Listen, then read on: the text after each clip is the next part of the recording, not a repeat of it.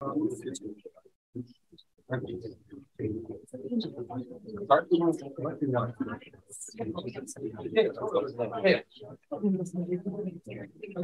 everyone, it's 7 o'clock and we have a quorum, so we're going to go ahead and call to order the February 9th meeting of the school committee. I'll invite you to stand with us and pledge allegiance to the flag. Pledge allegiance to the flag of the United States of America and to the republic for which it stands, one nation, under God, indivisible, with liberty and justice for all. Thank you.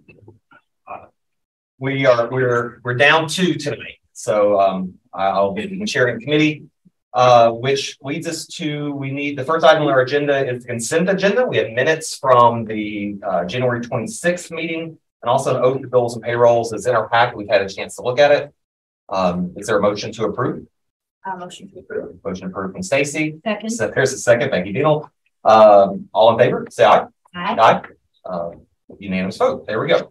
The first real item, Roman numeral on our agenda, is here from interested citizens. So I don't know if there's anybody on the Zoom, but it seems like we have some people in the room who might want to speak to us. And so we'll invite you to come to the front, please. You can state your name. Hi, good evening.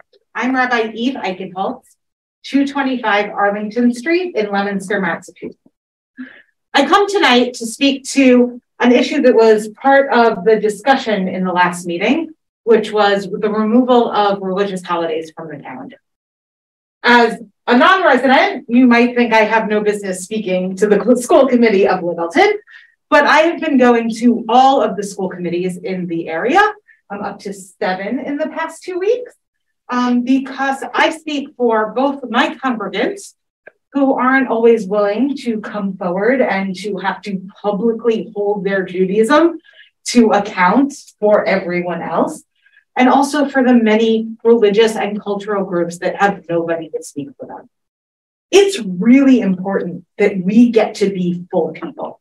And when our kids see their religion recognized in a public document, or their culture as important enough to a school to either cancel classes or mark it on a calendar and say, we support you in your personal endeavors, in your personal observance, it's a way to be fully present and belonging to your community. Recognizing that diversity makes for healthier kids and supported staff and faculty who aren't at odds with their work environment to observe their personal holidays. I have lots of opinions about whether that these days remain on the calendar or not. And I think it's really hard to explain to a kid why they're not being recognized anymore. But I understand that 180 is a hard number to get to, and lots of things have to be considered. And so I want to ask the committee to, when you're making this decision, also really look at what day-to-day life looks like for the kids. One of the things I heard at listening to the conversation is, well, everyone's religious rights are respected and they're not penalized if they miss school. But it takes days to catch up. And you might not miss a test, but if you miss the assignment of the big project, you're not included. And it can't just be, well, they're not penalized. We have to create a more active environment supporting all of these choices. Some districts have homework holidays where nobody gets a test or a homework assignment on the nights of religious observances. It's a great way to learn about other people's culture. We shouldn't just do what we need for ourselves. It's really important as we create community, as we raise children and support staff and faculty, to recognize that majority or minority, we can all support each other. So I hope these are things that you will consider as you look at this decision. I also want to offer myself as a partner in any way that I can help. Sent an email with specifically the Jewish calendar, because that's the one I've got. And I know that it's hard. I know that the DESI calendar doesn't have the Jewish holidays for the 2023 year. I'm doing what I can to change that on a state level, but I'm only one rabbi. And so I offer myself as a partner for any of these conversations. And I thank you for your time. Thank you so much. Thank you for your email, for your offer, and for these comments. Thank you. Looks like we have other people in the crowd who might want to speak. Please come on up.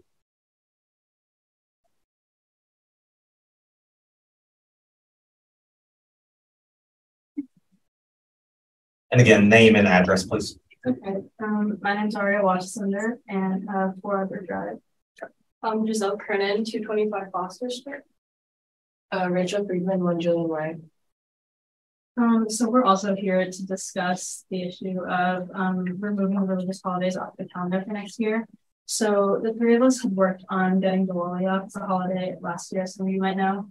And we also attended a meeting that happened around 2-ish weeks ago at LHS regarding this issue. So we've been talking to a lot of students and we're planning on having a petition, but what we're hearing from majority of students is that to have these 3 holidays come off in an effort to have school and 3 days earlier doesn't seem as an incredibly reasonable sort of thing to do. It's really important for a lot of people to have these holidays off. For example, I have a lot of friends who are Jewish and they're quite upset about getting Yom Kippur off because it's really important to them and they fast on that day as well, which means that they can't properly function in school on that day and sort of have to pay attention to everything that they have to do. But of course, I can't speak for them.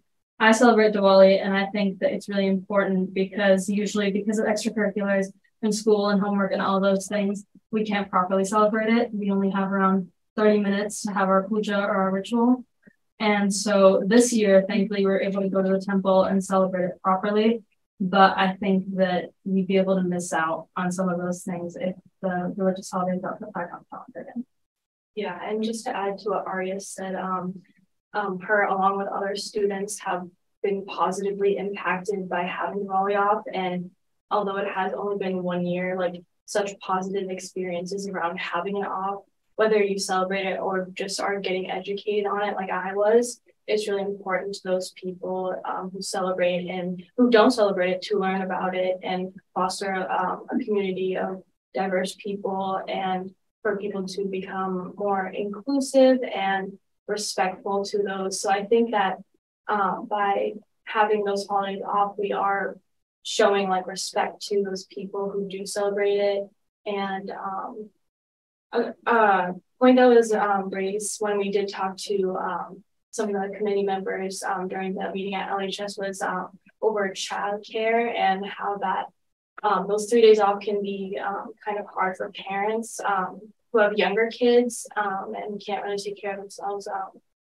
But I think the main thing is that one of our friends, he's coming later, but he works with Park and Rec, and he said that there's a lot of opportunities for kids during those days to go and they have activities. And so I think that sacrificing those 3 days that are really important for people who celebrate those holidays isn't worth, sacrificing. I don't know what else to say, but yeah, it's just really important for those people to not only be recognized, but be able to just celebrate freely and not have to worry about the restraints of school or other commitments just because it's 3 days at the end of the year. So I think you covered all the words. yeah. Thank you very much. Thank you. Just so the committee knows and the community knows that Justin and I met with the DEI Club for almost an hour, it seemed, a couple weeks ago, and heard from some really passionate and well-informed students, some of whom had been before this committee before with the petition. And one thing I'll just say is thank you again for your advocacy and for being here tonight. But if you want to be impressed with our schools, go in front of a lot of high schoolers when they are passionate about something and listen to the quality and strength of their arguments. Really appreciate it. Thank you. Thank you. Are there others in the room who'd like to speak now? If so, please come up. Just name and address again, please. Hi, Alana Clemens, 21. Right. I already wrote your letter, so I won't reiterate my whole letter. But to speak to what the kids talked about, I know they worked really hard last year to get the on the calendar. So have it on 1 year and then taken away, I think is really hard. My big, if I understand why people want to get on it earlier, but my big complaint is the holidays aren't honored. And since we've lived here, I love our schools. My only complaint has been that when my kids have a Jewish holiday, they miss tests. My daughter had to make 3 tests because she took off 1 day of Rosh Hashanah. Rosh Hashanah is a 2-day holiday. She took off 1 day, and my kids never take off 2 days because they're too stressed out. So they go to school the second day. I go to synagogue by myself because my kids can't miss school. They've missed trips. They've missed the pancake robot.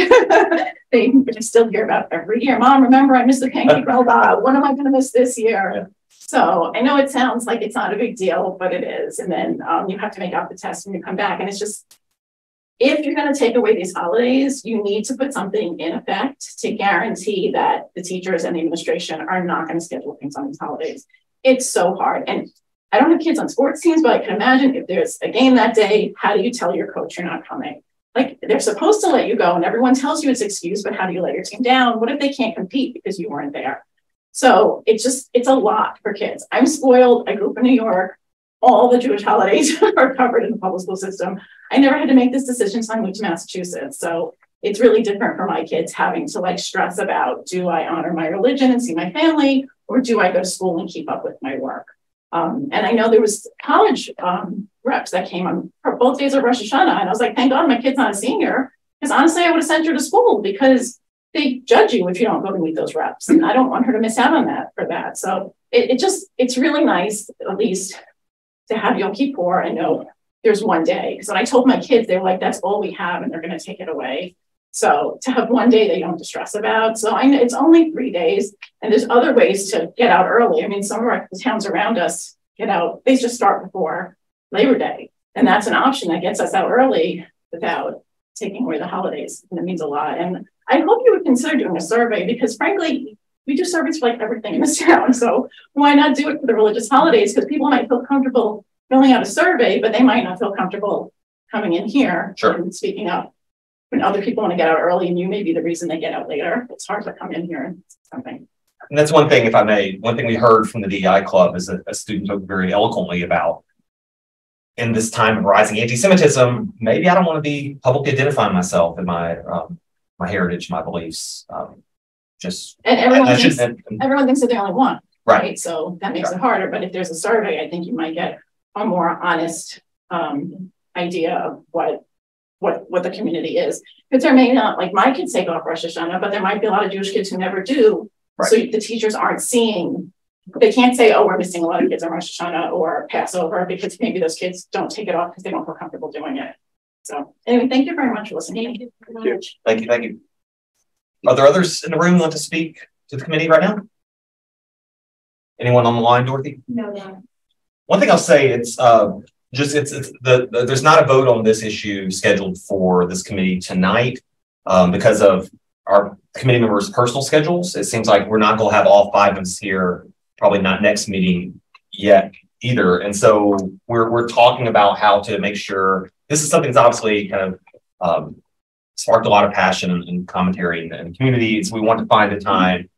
Maybe it's a special meeting where we can all hear. And so there's plenty of time for us to talk to people and learn from more people and for people to reach out to us. So we encourage people to do so.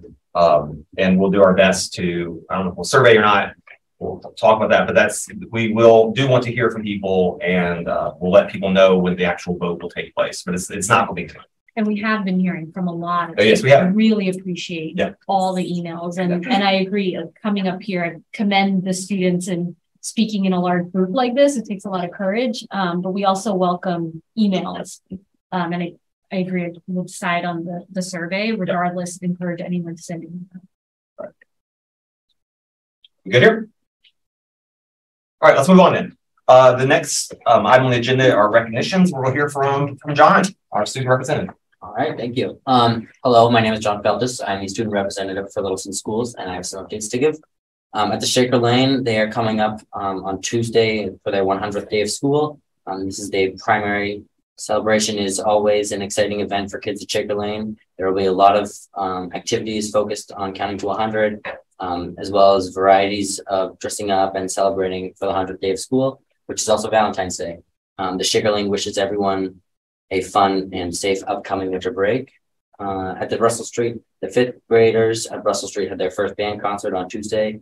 It was a full house in the LHS auditorium, and the band sounded great. Congratulations to Mrs. Bridge, Mr. Gansenberg, and the 5th grade music students, and all of LMS's and LHS's band members as well. The Russell Street is looking forward to Valentine's Day and their celebrations that week. The The fourth grade is looking forward to a presentation next Friday by the Littleton Electric Department about electrical safety. And everyone at the Russell Street is looking forward to winter break. The middle school students performed incredibly well at the all-school band concert on Tuesday. On Tuesday night, it was so impressive to see their improvement. And the Littleton Middle School Student Council and NHS and JHS is hosting the 7th and 8th grade dance this Friday at 10 o'clock. The Friday the 10th from 6 to 8. And that's 10 o'clock. Wow, that's a little late. It's going to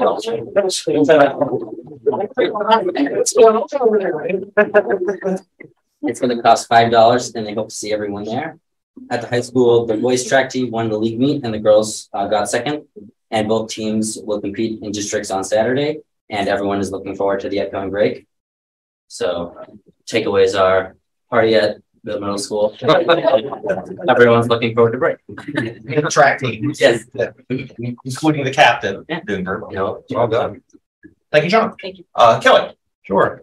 I'd like to congratulate our athletic director, Mike Lynn, for being a recipient of District Award of Merit, sponsored by the Massachusetts Secondary Athletic Directors Association Executive Board.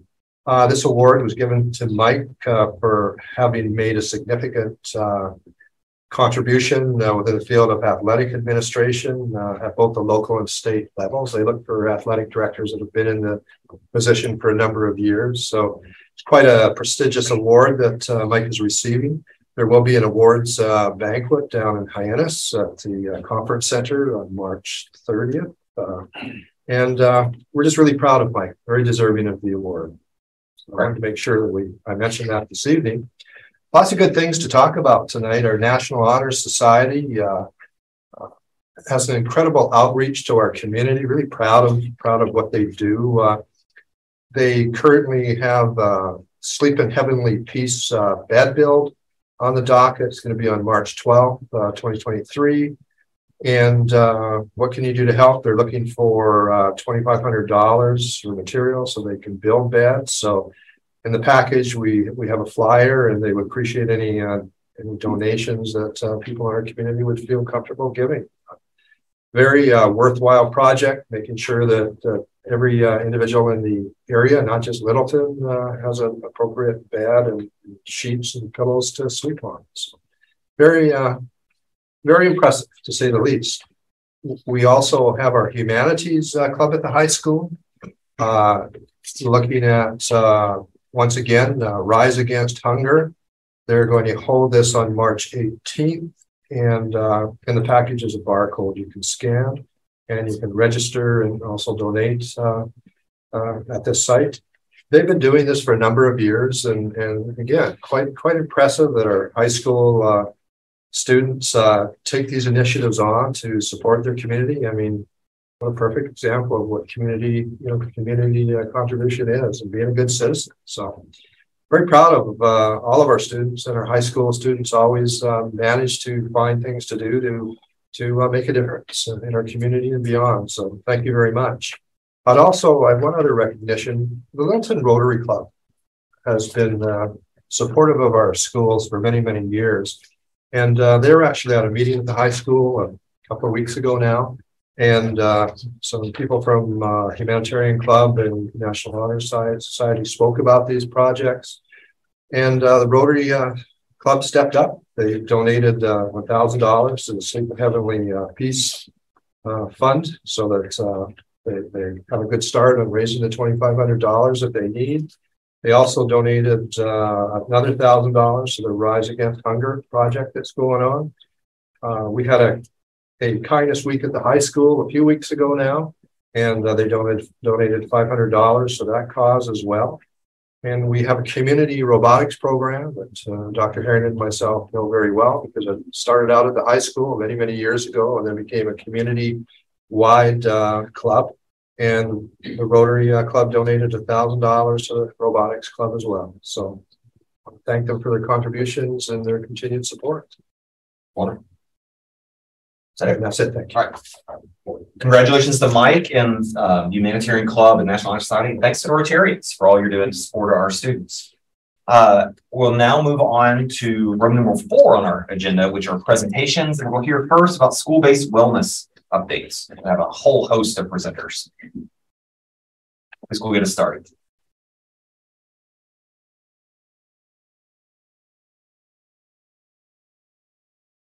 Lynn's going to start. Start it off. All right. Good evening.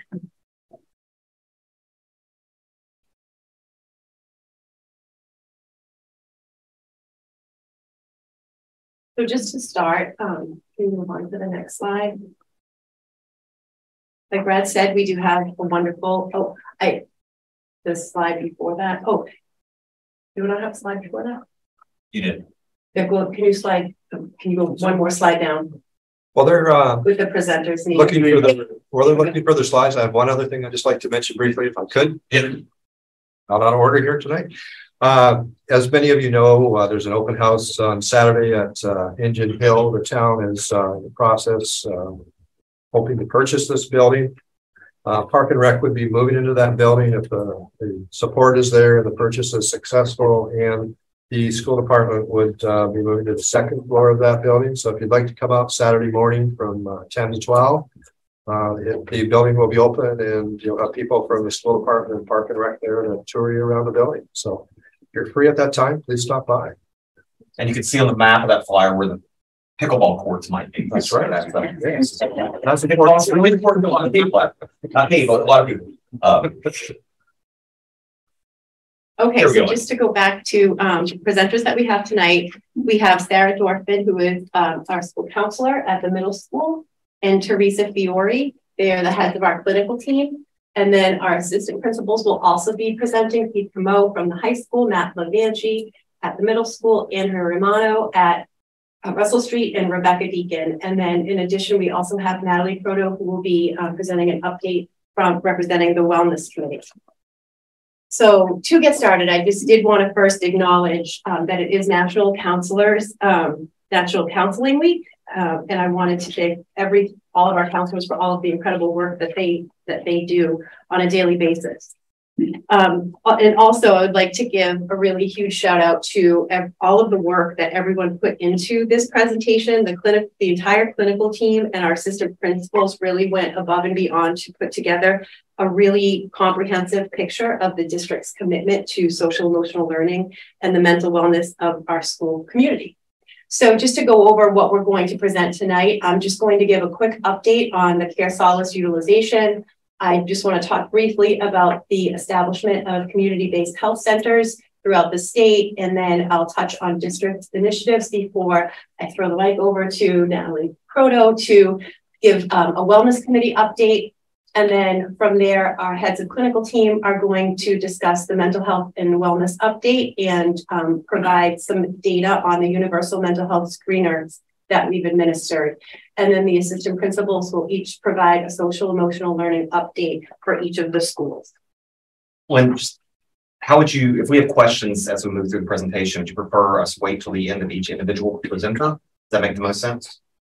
I think it might make sense to maybe ask questions after, if you have any questions about the community-based health centers. At the end of each kind of at the group. Gotcha. That's what I thought. Okay. Yeah. Thank you. Because the way it's going to be broken up, we're going to do kind of mental health supports. That's what Sarah and Teresa will be doing. And then social emotional learning will really be the assistant principals.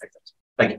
So just to give a quick update on Care Solace utilization, a little reminder of what we look at when we look at the dashboard and the data that we collect. Inbound interactions are our inbound phone calls, emails, video chats from community members. Communications saved are all the outbound calls, emails, and texts by our team as they coordinate care. The warm handoffs are the referrals from school staff via a warm handoff, and then family initiated cases.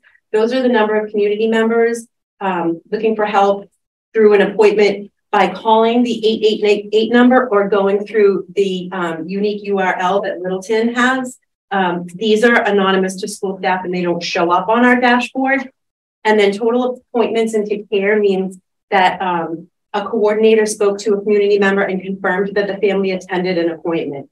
The national average for someone who receives a list of resources and searches on their own is 18%. And currently we have 42 total appointments into care looking at April 2022 to January 2023. So that puts our percentage at roughly 43%, which is really nice to see. And so the structure of crisis care in the behavioral health system in Massachusetts is changing. So in January, 25 community behavioral health centers, they opened across the state to serve adults and youth in mental health and substance use crisis. So the CBHCs, they're hubs of coordinated care and integrated mental health and substance disorder treatment for Mass Health members of all ages as well. So the statewide network of CBHC serves an entryway to timely and accessible mental health and addiction treatment for Massachusetts residents. The centers are all designated and funded by the Commonwealth. They offer 24/7 mobile crisis services for any resident experiencing a mental health emergency, regardless of insurance or ability to pay. The CBHCs also provide a wide range of routine services for Mass Health members, including individual group therapy appointments, recovery coaching, behavioral health, urgent care, and more. So they're an alternative to emergency department visits, and they'll offer crisis and urgent care evaluations, acute maintenance, mental health, and substance use treatments, plus stabilization options. And they add a new layer of care for youth with crisis stabilization beds. So the centers that are closest to Littleton are in Lowell, Leominster, and Framingham. The centers are open Monday through Friday from 8 a.m. to 8 p.m. and on the weekends from 9 to 5 for crisis services. The CBHCs are also closely connected to the Massachusetts Behavioral Helpline. The Behavioral Helpline is a 24/7 clinical hotline staffed by trained behavioral health providers who offer clinical assessment, treatment referrals, and crisis triage services. So when appropriate, the helpline staff directly connect callers with their nearest CBHC, and they provide a warm handoff. So this is a significant change to the way behavioral health services are accessed. It's based on a no wrong door model. So centers will work with you to get you the help that you need, and it provides an expanded access to treatment. The centers have been working on scaling up since this past July. And again, it's an alternative to emergency rooms. And while ambulances won't go to CBHC, but police are able to. Okay, and so the last slide for me is just to touch on district initiatives. So we are, during our cross-district PD day, Rebecca Roper offered an educator wellness workshop that focused on mindfulness. And what came out of that was staff asking for more opportunities like this. So Beth Steele and Rebecca Roper partnered to provide staff with these additional offerings throughout the year. So these workshops are occurring monthly, and they started in January, and they have been very well received. So in addition to that, we have done some nice parent engagement and education through our Parent Connections event, and then a partner event through Littleton Public Schools and CPAC offering a parent workshop on anxiety and behavior.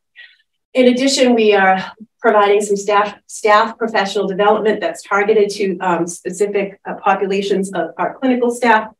We've contracted with Dr. Jim Luiselli. Dr. Jim Luiselli is a licensed psychologist. He's a diplomate in cognitive and behavioral psychology, and he's a board certified behavior analyst. He serves as the director of clinical development and research at Melmark and is an adjunct faculty at the school psychology program at William James College. Dr. Luiselli has published 16 books, 50 book chapters, and more than 260 journal articles in the areas of applied behavior analysis, organizational behavior management, performance improvement, professional training, and clinical practice. He's an associate editor for the Journal of Child and Family Studies. He serves as the board of editors for several other journals, such as Education and Treatment of Children, Journal of Developmental and Physical Disabilities, Advances in Neurodevelopmental Disorders, and Mindfulness. Dr. Luiselli is providing monthly consultation to the district and looking at how we are providing behavior analytic services throughout our district. We've also engaged with Dr. Tracy Paskowitz. Dr. Paskowitz is a senior lecturer and graduate program director at the school psychology program, the Department of Counseling and School Psychology, College of Education and Human Development at UMass Boston. Dr. Paskowitz is a nationally certified school psychologist, and her professional interests include intellectual and cognitive assessment, adaptive behavior assessment, preschool assessment, differential diagnosis of autism spectrum disorders, culturally competent assessment practices, issues of bias and fairness in assessment, culturally and linguistically diverse groups, as well as supervision, training, and professional development of school psychologists. So Dr. Paskowitz is going to be providing some targeted professional development to our team of school psychologists and our student services leadership team. So before I transition this over to Natalie, does anybody have any questions about what I've covered? I have a couple. Sure. Care Solace, these numbers, that 42% sounds great. Is that, remind me, is that only for LPS families or is it for all Littleton residents? It's for, a parent had a kid who goes to Parker. I'm glad you asked that. Okay. So interesting. It's for all Littleton Public Schools, families, staff, students, and all of our employees too. Okay. So Care Solace has been accessed also by a number of our faculty. I also do know that the town has connected with Care Solace as well, because Care Solace is now offering their program to towns as well. So they're expanding their offering. So it's my understanding that the town is going into a contract with Care Solace too, which was that for town employees or is that for all would be residents? For everybody, okay. all residents in Littleton. Mm-hmm. But currently it's only for people who have a connection with Littleton Public. Yes. Pre-K through 12 schools. Yes. Okay. Yeah. And families and staff. Yeah. Gotcha. The CBHCs sound great. It sounds like a development. Are we reaching capacity? Are they actually be able to provide help? Because I know one of the issues we faced in the past is just there are no beds, there are no appointments. Correct. So a lot of mental health providers are looking at expanding their offerings. They're all scaling up. So the way I look at this now, it's better. It's an improvement. It still doesn't fix the problem. But one of the big problems was individuals needing to go in that were going into emergency rooms and were staying in emergency room for days and days waiting for beds, which is only going to really contribute to the decline of somebody's mental health. So it really does give an alternative to that. Great. The only other thing is, I'm so glad you highlighted the connections and the parent anxiety workshop. Those are incredibly helpful and really just impressive. So thanks to you yourself. We're looking forward to doing more. Great. And the CBHCs it's an important layer that's been created here that is going to provide additional supports. And it's like any industry that has to retool quickly. I mean, this is phase one, and I'm confident there are going to be other phases that are going to provide faster service to students and families that need help. So move in the right direction. Thank you, Lynn. Over to you now.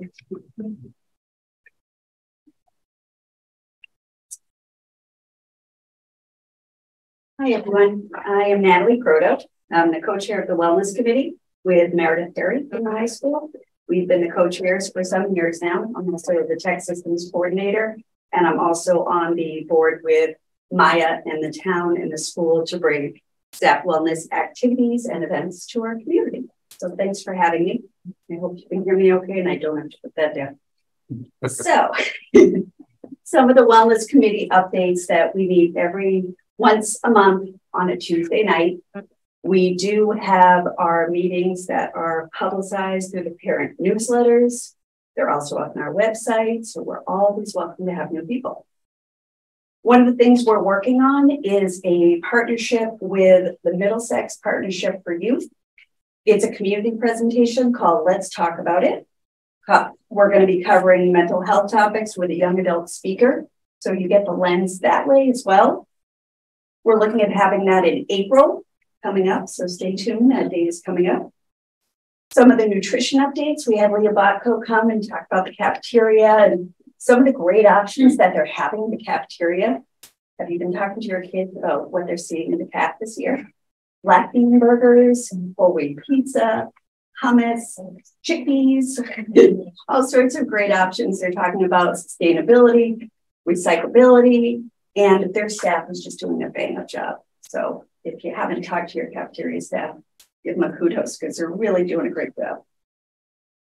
So we're going to be talking about some of the SEL events that are happening at the schools, which are fantastic. So I don't want to take their thunder as they're about to come on. The Affordable Connectivity Program is a great program that's being offered nationwide. So it allows families to get their internet at a reduced rate. So we have been publicizing this as well, and it is on our tech part of the website. So I urge people that if you know somebody that is needing assistance on their internet connectivity at home, please reach out to us. We can help you with that. And that is me, obviously. So some of the things we do for staff wellness, we are doing the monthly mindfulness workshops, which Lynn talked about, that Beth and Rebecca Roper have been doing, which have been amazing and wonderful. Sometimes we just need to take a step back and breathe and be grateful for what we have and what we're doing, all the good things we're doing. So I really think that's important to focus on.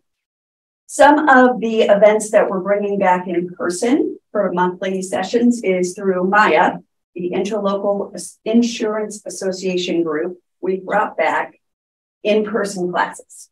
So we used to have them in person, and then we had COVID that happened. So we brought back all sorts of great classes. So the latest one we're doing, obviously, is line dancing. It's quite fabulous. So we have 25 people signed up. It's a hoot. It's a lot of fun. Nobody knows how to do it perfectly, and isn't that the best part? We're just having fun. So the other ones that we've done so far have been Get Fit, Stay Fit, the 3 Ps of meal prep. We also have contests, Quizifies, and more. And this whole Maya BCBS subscribers, they have complete access to the Headspace library as well. Anyone ever use that app on their phone? It's a great resource. It's free. So to be able to sit and listen to just a 5-minute meditation, a 10-minute meditation, that's a great new resource that we offer for people as well. Any questions that you have for wellness? Thank you very much. And now we're going to pass it over to Sarah and Teresa. Great. I'm Sarah. I am I co-coordinate with Teresa, and I'm also the school adjustment counselor at the middle school. Good evening. My name is Teresa, and I'm one of our district BCBAs. We are very excited tonight to talk to you about the mental health and wellness initiatives that we are implementing across the district. All of the students are offered Tier 1 supports when they come into school each day. These are universal supports that are given, like I said, to all of the students that are evidence-based and align with the core of learning and the curriculums that each grade is doing. What we really want to focus on is our Tier 2 and Tier 3 supports. Our Tier 2 supports, these are secondary efforts that are applied to a specific group of students. These often involve groups and focus on more sub-separate skills. Tier 3 are more specialized individual programming, what you would think when we have individualized education plans, individualized counseling services, but some of the Tier 2 supports that are really exciting right now at Shaker Lane include an exercise group that they are using for students with ADHD. Anna Diadko, who is this counselor at Shaker Lane, is leading this with a few other staff. So this is targeting ADHD and sensory needs and incorporating exercise to help the students regulate their emotions and their physical bodies before they engage with the classes. They have friendship lunch bunches, social skills groups. These offer those individualized social connections, those peer-to-peer relationships that they might struggle with in a larger classroom setting. We also have our Get Ready groups. So this is for kids who need a little extra time transitioning throughout the day. We also provide consultations for the parents and teachers together and collaboration with outside providers. Some of our Tier 3 supports also include individualized counseling services, direct and related services through OT, PT, and speech. We also provide individualized behavior support plans for our students who require that as well. So at Russell Street, we also are doing anxiety strategies, understanding the effects that anxiety has on your body.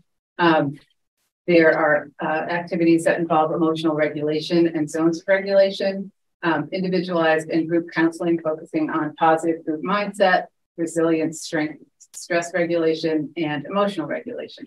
Our Tier 3 supports at Russell Street are individualized and targeted behavior support plans, as Teresa mentioned. Okay, so I want to talk a little bit about the middle school, which obviously I'm a little bit more familiar with. really are doing an expanded version of our mental health screenings this year.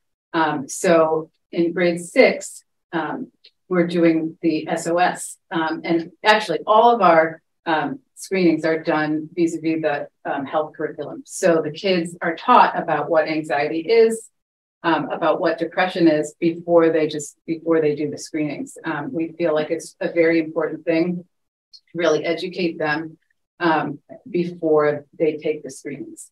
So as such, in grade 6, the students participated in a 90-minute presentation about depression and suicide, and they were able to ask questions, and our student resource officer was there, the school psychologist, Maureen McMahon, was there, I was there, and we did it where the kids only were there in groups of like 25 kids. In prior years, we'd done the whole grade at once, and it was quite frankly overwhelming for the staff, kind of overwhelming for the kids too. So this way we do 5 health classes, one a day, and really have intense discussions with the kids, and then they do the screening.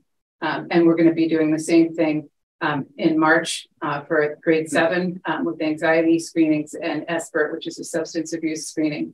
And then in grade 8, we'll do the SOS refresher and screening for depression and suicide. And that will happen just before the transition to high school, which we felt was very important. I just want to go over, since we've already done the grade 6 screener. So you can see we had about 25% of the kids screen in for depression or suicide, which is a lot. And so to make those phone calls with parents, it's not an easy thing.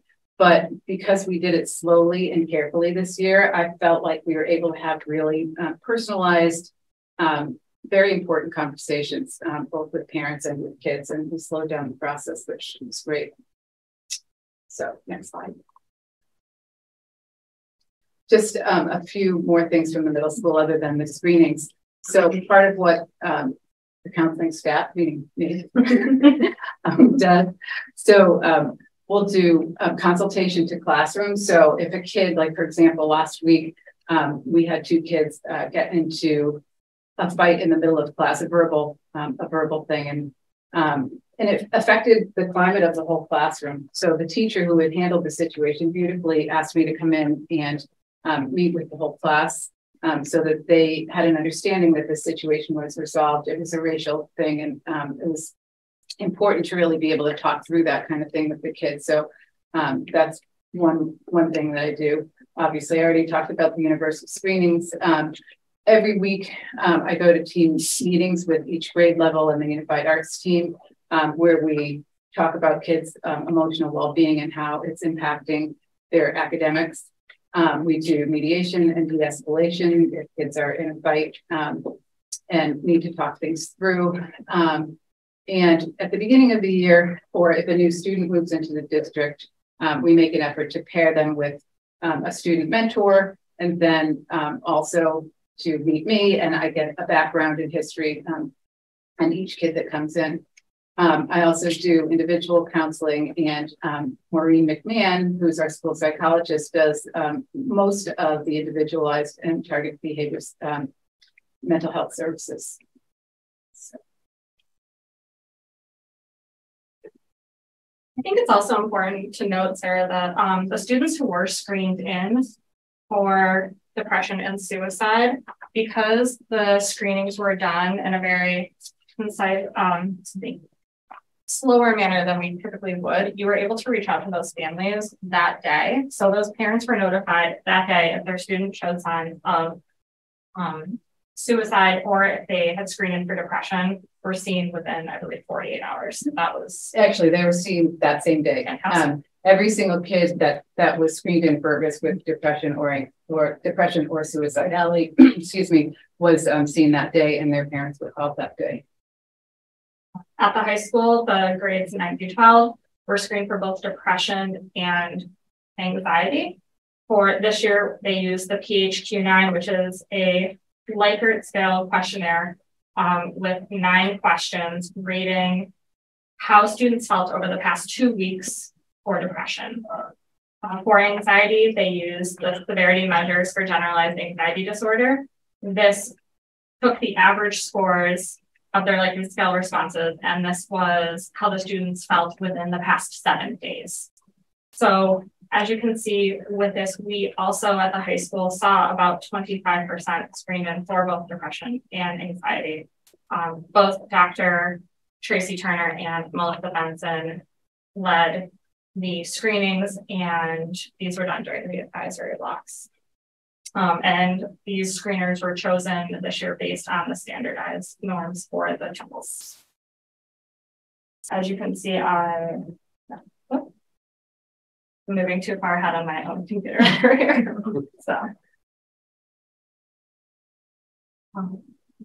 And so this is another figure that we can talk about. When we talked about the tier 1, 2, and 3 supports earlier, the tier 1, that's really the base of your cake.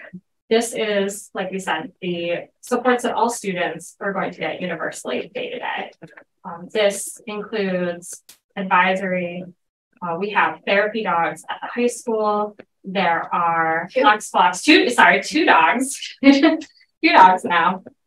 We have DCAP standards-based curriculum, and then you move up to tier 2. So this would include the Carousel referrals, our CBT and DBT groups at the high schools, 504s, MCAS support, peer tutoring, and then at tier 3, this is the top tier of that cake.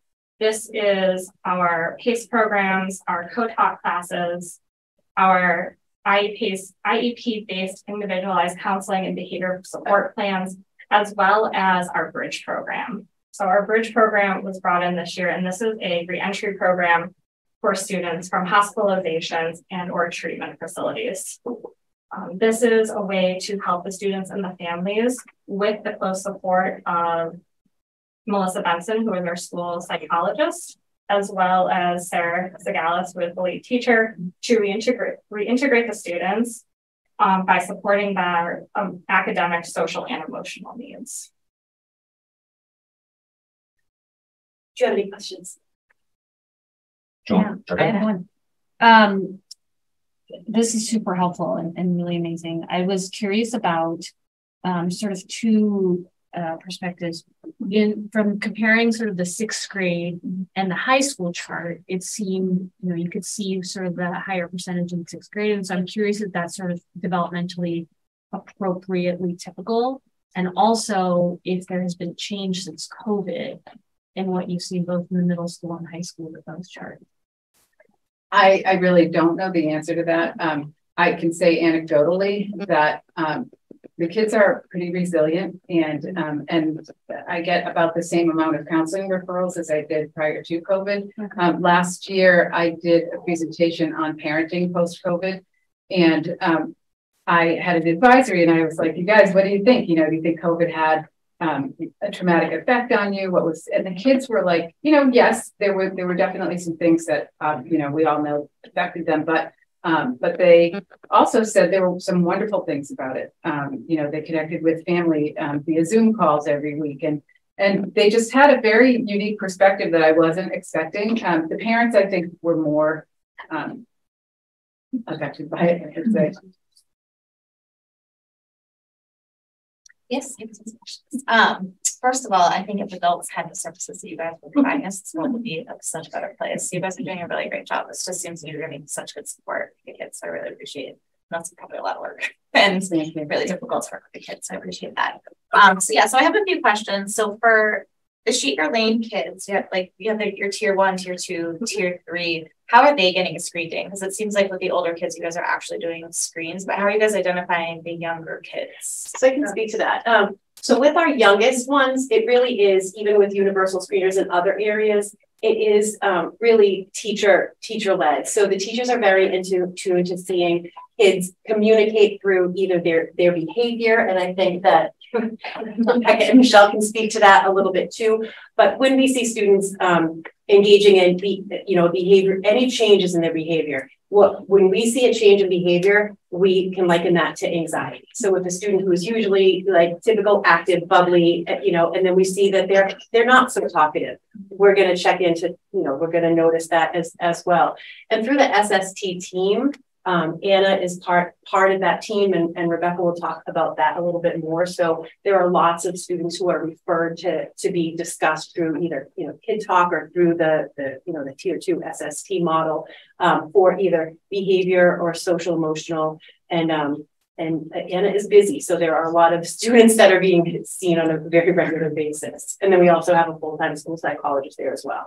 Awesome. That's great to hear. So no, the younger guys, it's probably harder because you can't really ask them these kind of questions that you can with the older kids. Well, and it's also important that parents reach out to us. So if there are things going on with your child or a change in the family situation, just shoot us an email or pick up the phone, and we always try to meet with the kid, especially if it's an urgent matter. Yeah, and that leads into another question too, and this is probably for both of you guys, is how are parents being integrated into the process when it gets initiated, and then following through that process, and then if a child is, all the checks are, if they're doing fine and everything, like how is that progressing through, and how are parents being involved and notified with that progress? And sometimes there could be a disconnect.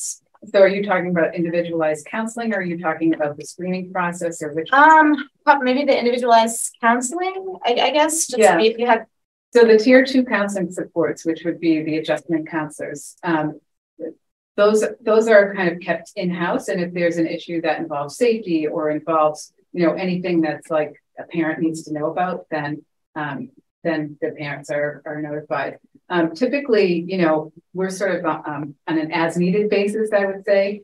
And then if more in-depth counseling is needed, or, some kind of medication might be being considered, or anything like that that's more serious, we would either work with Care Solace and the parent, have the parents in and talk with them about it, have a phone call. It varies kid to kid, and it varies depending on the needs of the family as well.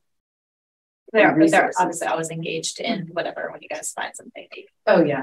I mean, it's absolutely imperative, because you can take 10 steps ahead with a kid, and then if there are things going on at home and you're not addressing that, it really doesn't matter. Yeah. And I think too that the range of needs that the students exhibit can be great. So we have students that they need a little extra support from Sarah because they're stressed out about schoolwork or workload, or it's temporary. It's more of a kind of targeted strike, have some conversations, and then, the issue is resolved. But then there are students that are seeking out a lot of support, or students that Sarah is seeing that she needs to see on a fairly regular and consistent basis. And then from there, students may also then be referred for a special ed evaluation. Yeah. And the other way that sometimes the counseling staff can work is that if a child has an outside counselor, but they're exhibiting behaviors in school, it's really important that we coordinate with that outside person. So we get releases from the parents. That's another way to involve parents,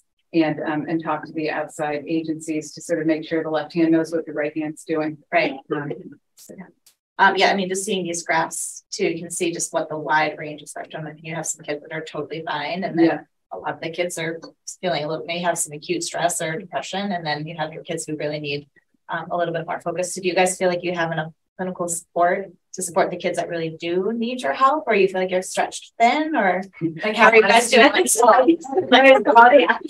We'll say we don't eat. I mean, I absolutely adore my work. I think Teresa would say the same thing, and most of our staff would as well. It's just the most fulfilling, wonderful job, but I wish I could clone myself sometimes, because depending on the day, it can be really hard. And even, 25 kids, and 4 or 5 of them identify that as depressed or suicide through these screenings. Then you have to, sit with a kid for a half an hour, and you can't just be like, sorry, you're depressed, see you later. You have to really talk with them and understand where it comes from. And then, similarly, when you call the parent, it takes time and energy to do that. And that's just 5 days of the year. Yeah. And I just want to speak to the data too, because we also need to keep into account the percentage of students that are not going to identify. Mm-hmm. The ones who are going to, even if they're answering an anonymous, like a private survey that they know is not getting, shared out to their friends, they're still not necessarily going to self-report.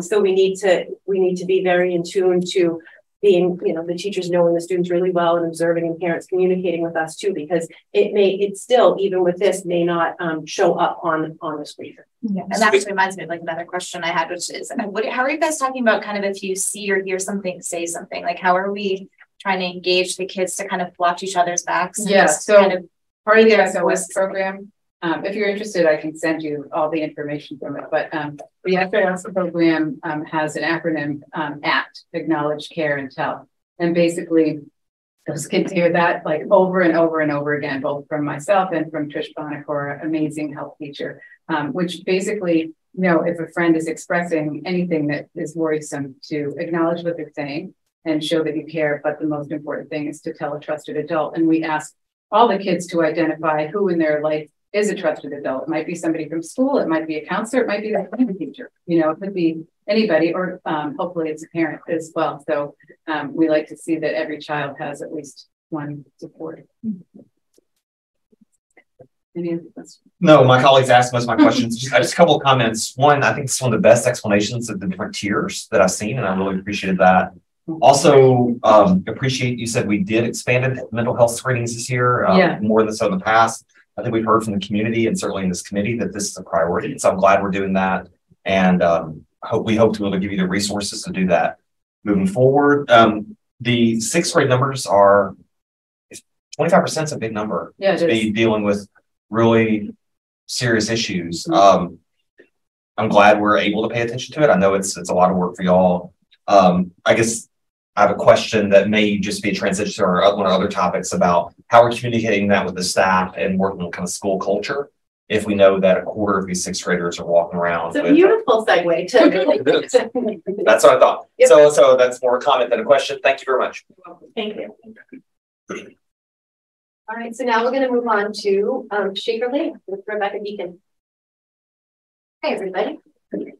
So my colleagues over here are thinking I have too many slides, but I'm going to go quick. So, no, go back to this. So we to talk about little friends, big feelings at Shaker Lane. And, early childhood, we're all about visuals. So I thought I would just walk you through lots of little visuals about social emotional learning at Shaker Lane, so you could really just see what I'm talking about. So, excellent. So this year at Shaker Lane, over the summer at our admin retreat, and then reading that Michelle and I did over the summer, we learned a lot about the impact that just how children are greeted every single day and then how they go home at the end of the day makes a really huge impact on their own social emotional well-being. So this year we implemented all staff, and I mean all, the nurse, the cafeteria, every single staff member is on duty in the morning to greet kids. If you're at Shaker Lane, Mr. Peter's out in the crosswalk every single day. Miss Mary's outside of her office saying hello. Every teacher, every TA, they're in the hallways. Every classroom teacher stands at the door, and every classroom has a way for kids to say good morning. So it doesn't have to be verbal. This is the preschool one. I just took a snapshot of the preschool one, but they vary a little bit. A lot of this started during COVID too, where we weren't touching or we weren't shaking hands or high-fiving. And so a lot of it started then, and it's just continued and grown. And it's really just about building relationships with children and making sure that the kids know that we care about them, and opportunities to really get a pulse on emotional state and well-being of students. If you come in front of Shaker Lane any morning and you stand outside, you're going to get the pulse on a bunch of kids, how they're coming into school every day. And just to have someone there to greet them and walk them down the hall to class really makes a big difference. And again, at the end of the day, saying goodbye, telling them to have a good night, it's really important. So that's how we start our day, every day at Shaker Lane. Next slide. So I wanted you to see, talking about, these slides are actually reversed, but that's okay. So in the classrooms, most of the teachers have calm corners or a break space where kids can go. You'll see that on the next slide, but all sorts of tools for the kids to use to calm when they're in those spaces. So you can see there's glitter jars that they flip up and down, the zones of regulation jars, which they can talk about which zone they're in while they're flipping their jar. Lots of visuals. They set their own timers for how many minutes they think they might need to get back to the green zone. They have stuffies that they can cuddle. They have weighted blankets, weighted stuffed animals they can put on their bodies to feel that pressure and calm down. Pillows, soft lights in the classroom.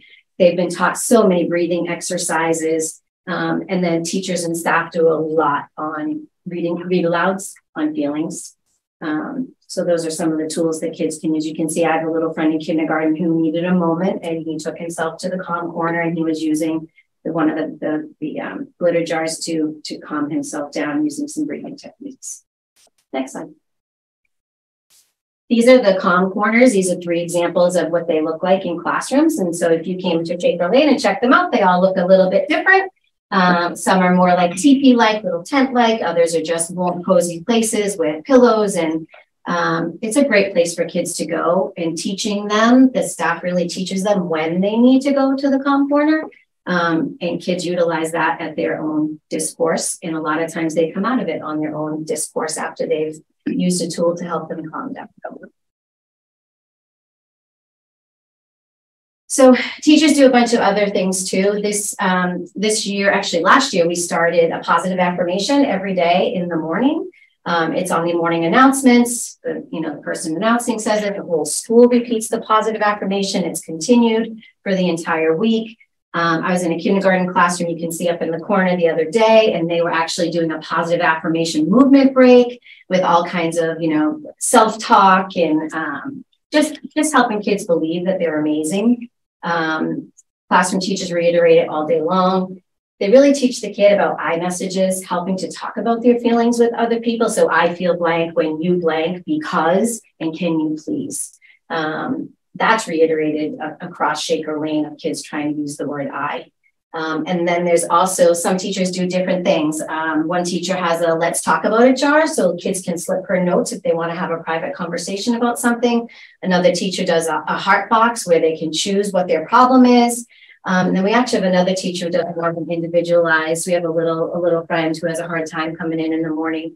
So every morning, this child will come in and do a feelings daily check-in journal. And then he and the teacher can look at it and kind of judge how the day might go. So this was one of the coolest things I have seen this year. So this is actually Mrs. Holmes' class, and you're all familiar with our heart jars, right? So the kids, every time they are showing heart, there's a heart that goes in the jar. And when the jar is full, they have a celebration. It's pajama day. It's bring your stuffy to school day. It's everything. Well, a couple of weeks ago, I walked into Mrs. Holmes' class, and they had announced that she filled her heart jar. And I walked in, and the whole classroom was transformed into Camp Shaker Lane. Every desk was turned into a tent. She had a campfire going. They had all these glow lights. The kids worked like a normal school day, every subject, but either in their tent, around the campfire. The kids said it was the best day they've ever had at school.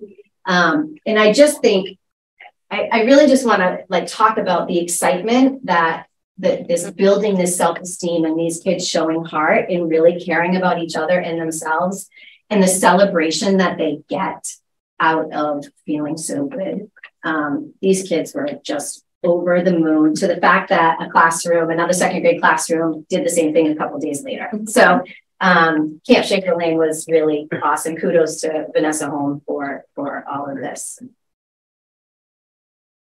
And then I just want to talk real quick too. It's not just classroom teachers, right? It's our UA teachers too that are also integrated into all of this social emotional learning. And this, if you come to Shaker Lane, this is one of the current bulletin boards at our school. I just find it beautiful. The heart in the middle is actually like a 3D made of like paper mache or something. But, art is really, and music, I think, and even physical education, right? Getting their energy and their emotions out. I just think the UAs are really a special place for kids to also talk about their emotions and express themselves in music and, like I said, even in PE class. So I just thought this was a really beautiful culminating slide to talk about heart. So I want to just say, I really wanted this to be about the classroom teachers and not, myself and Michelle as building administrators, because this is where the hard work is done. These classroom teachers are really the heart of where this all starts and why this happens. And I wanted to highlight them and went around and just took a bunch of pictures of what really happens at Shaker Lane. Yeah.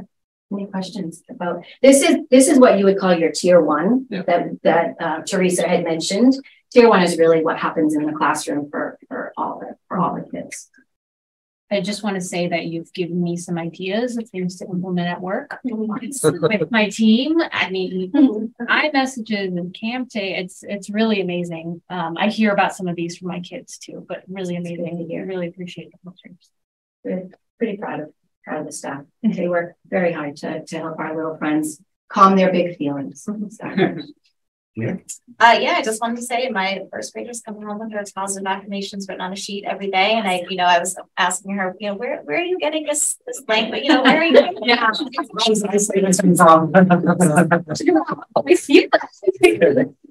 So I absolutely love it. I just want you to know that the kids, they're loving it too. And I think they're really absorbing it. So you're doing a really great job. Great job with that. And you've given me ideas to do at home. Yeah. Maybe I should smother my daughter when she comes off the bus. Maybe she wants to discomfort or something. I don't know.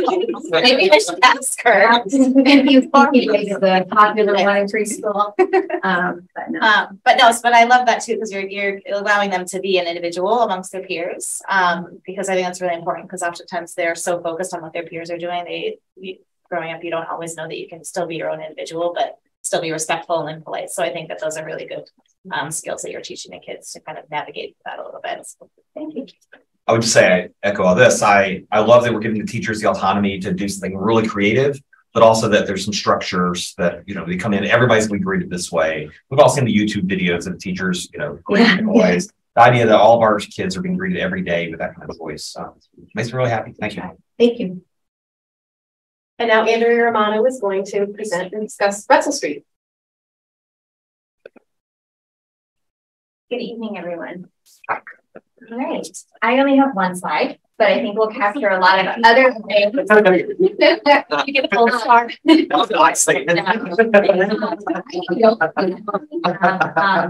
One slide to capture everything, and I think we'll be able to do that.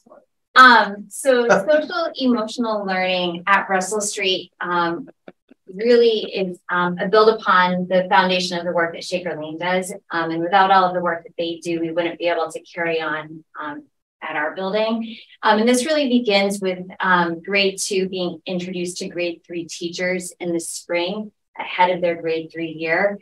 Our teachers in grade 3 really do a great job collaborating with the second grade staff to really begin that transition early on. And that carries over into the summer when Cheryl and I, host several different open houses throughout the summer. So new students, including students coming aboard from Shaker Lane, are able to be introduced to our building and really feel that initial sense of comfort and being familiar with our building. Once the school year kicks off, our daily routines really begin at morning arrival time. Not only are they greeted by Cheryl and I at the front door, but also by a number of other staff members. This occurs on a regular, everyday routine. And once they come inside the building, we have our school psychologist and guidance counselors, along with other staff members in the lobby and other staff throughout the building to really greet students and have a presence of adults within the building. In addition to that, over the last year or so, we really were able to identify a need for having more of an early morning outdoor time for our 4th and 5th grade students as a way to have a fresh start to their day. So as other students are entering the building, 2 mornings a week, 4th graders stay outside on the playgrounds, and then they rotate. There's 2 other mornings that 5th grade students do as well, which has been a really positive addition to our school day and our routine. Once everyone's in the building, one of the morning announcements, or part of the morning announcements, I should say, is a moment of silence to really gather our thoughts so that we can have a positive and productive day. And I think that that's a really great opportunity for not only students, but adults as well, just to say, okay, I'm going to take a moment, catch my breath, and what is the goal or what is my intention today? As Rebecca was talking about Shaker Lane, at Russell Street, we also have comm spaces in every classroom. And One of the things that's really great about that is the developed skill set that students coming to us have started to develop. And each classroom has their own set of routine and expectations. So students really are able to utilize that space. In addition to that, our learning spaces in 4th and 5th grade levels kind of extend out into the hallways. If you've ever been in our building, you'll notice we have large table spaces and different like stools and chairs available for students to work collaboratively, or if they need a quiet space to work independently, that space is available as well. And that's a really great opportunity for them to start to build kind of more like an independent working skill set, if you will. We've also added a chessboard table to the front lobby, as well as child-friendly flexible seating in the lobby. So we also, oftentimes we'll say, well, why don't you go take a break downstairs, or, bring a book, you can sit down there. It's just another option for our students. And as we've spoken about before, we have our Chillville space that we utilize underneath our lobby staircase that is outfitted with a lot of different fidgets, pillows, there's a rug, coloring materials, etc., for students to utilize. One of the fantastic things about Russell Street include teachers being as creative as they are, and being able to identify when students need breaks during class time. A lot of times when I'm walking past classrooms or even in classrooms for a variety of reasons, teachers will be like assessing where their students are and say, we need to take a break. And sometimes that might take the form of kind of like a relaxing break, like a quiet break, or it might be an active break if they've been sitting for a long time. So I've been jumping in on squats and doing lunges and all the things with students along the way, which is fantastic. To add to that, sometimes those might include dance breaks. I know that at least one teacher in the building has like a drumming that they do with like foam tubing on the tables or on the student desks. There's just a lot of creative options that are going on in that regard. Classrooms also have a scheduled SEL instructional block that's actually built into the curriculum. That time is used in grade level specific ways. So for example, the second step curriculum is utilized in grade 3. It also then goes on, grade 4 focuses on empathy, strong emotions, and problem solving as units throughout the year. And 5th grade really focuses on positive self-talk as a topic, in addition to their Box of Hope and Inspiration project that they do during the month of December. One of the things that's really important to highlight is as things come up during the school year, as you know they always do, not only do teachers adjust, but the building as a whole adjusts and really like focuses in. So for example, we identified during the month of January that the building as a whole needed a reset. And so during our most recent staff meeting, that was a topic of conversation that small groups of teachers and staff members participated in to really identify what are some of the strategies that you're using in your classroom and how might I be able to incorporate those strategies into my classroom. We've had a lot of review about expectations and such in cafeteria and other large group settings. And I think just students knowing that we're all on the same page really makes a difference as well.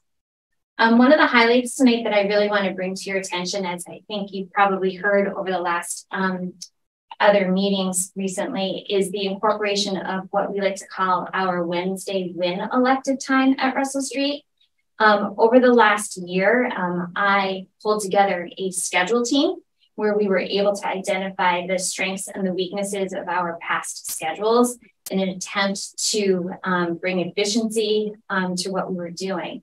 And so what came from that was our Wednesday win elective, and I brought a sample of one of the posters that is hanging up in the building. If you're in the 3rd, 4th, or 5th grade hallway, you'll often find a sign that looks like this. And this just captures the different WIN electives that are offered by teachers and staff throughout the building, and where those students go on those days to meet them. And, you know, it's a simple thing, but it's also a really nice visual reminder for students and staff that, hey, this is something that is important to us as a building, and something that we enjoy doing. It's worked out to be a really positive experience for students, as well as staff members who are not always able to collaborate together during a regular day. So our Wednesday afternoons for our full day instruction, we capitalize on that.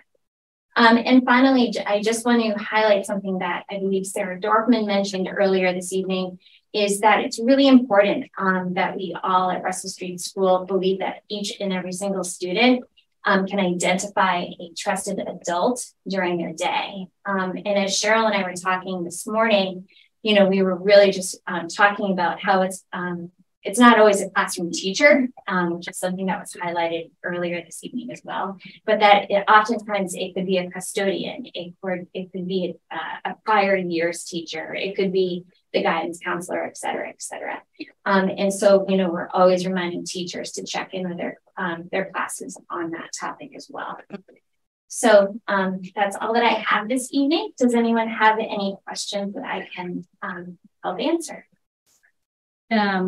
I was just going to say that the WIN electives is a house favorite. And really appreciate the complexity of recalibrating the schedule for things like 4th and 5th grade starting outside or WIN elective. It's not an easy task, but to prioritize sort of the kids' needs and figure out how to make that happen is very appreciated. Thank you. I think the only thing that, I mean, everything looks great. Until my little guy gets into Russell Street, and sounds like you guys are doing a great job as well. The other thing that I had a question about was the comm spaces again, because as you had mentioned it as well as the comm spaces. So how are the kids being encouraged to use those spaces? Because we are so curriculum driven in the classes, and there are some students that just they at a young age feel that pressure, like I can't step away, I have to be doing what the teacher is saying. So how are they being encouraged to kind of step away if they're feeling like antsy or just need a minute? One of the things that's great is that every classroom has one. So it's an actual part of the classroom. It's not an area that's separate from the space in which learning is taking place. You know, so in the past, you know, I've actually observed students, you know, sitting on a pile of pillows in the corner, and they may not look like they are fully participating, but they're listening and they're observing. And, you know, I think there's a variety of ways that students take in content, and listening and observing what their peers are doing. I think goes a long way in terms of, you know, gaining information. That's great. I love that all the classrooms have those. Those are great resource. Just two things. I'm struck by the fact that we've heard from both elementary schools the importance of these weighted blankets and these shared fidgets, and just reflecting on how different the school experience was for kids the last couple of years. As we're looking at these, you know, anxiety and depression, and we talked about the long-term kind of effects on kids, that we're talking about just how important these things are and how they didn't have opportunities to use those the last couple of years. I just think we need to keep that in mind. I'm also struck by the amount of tape on your thing. So do we need to put in the budget like poster board? That's pretty funny. No, I was kind of like attacked by this evening when I took it off the wall before I came here, and so it might just look a little bit. But those aren't individual. Those aren't sheets like taped together. That's a what? No. Okay, that's all I need. Okay. Those taped on it before I guess the budget. Okay, thank you. The amount of tape I used to use in the art room. This is minor, so. I like the painter tape. You're protecting the walls and like all that, but that's a lot of tape. Thank you very much. Thank you. And now we're going to hear from Matt Levin. He has no slides. Hello,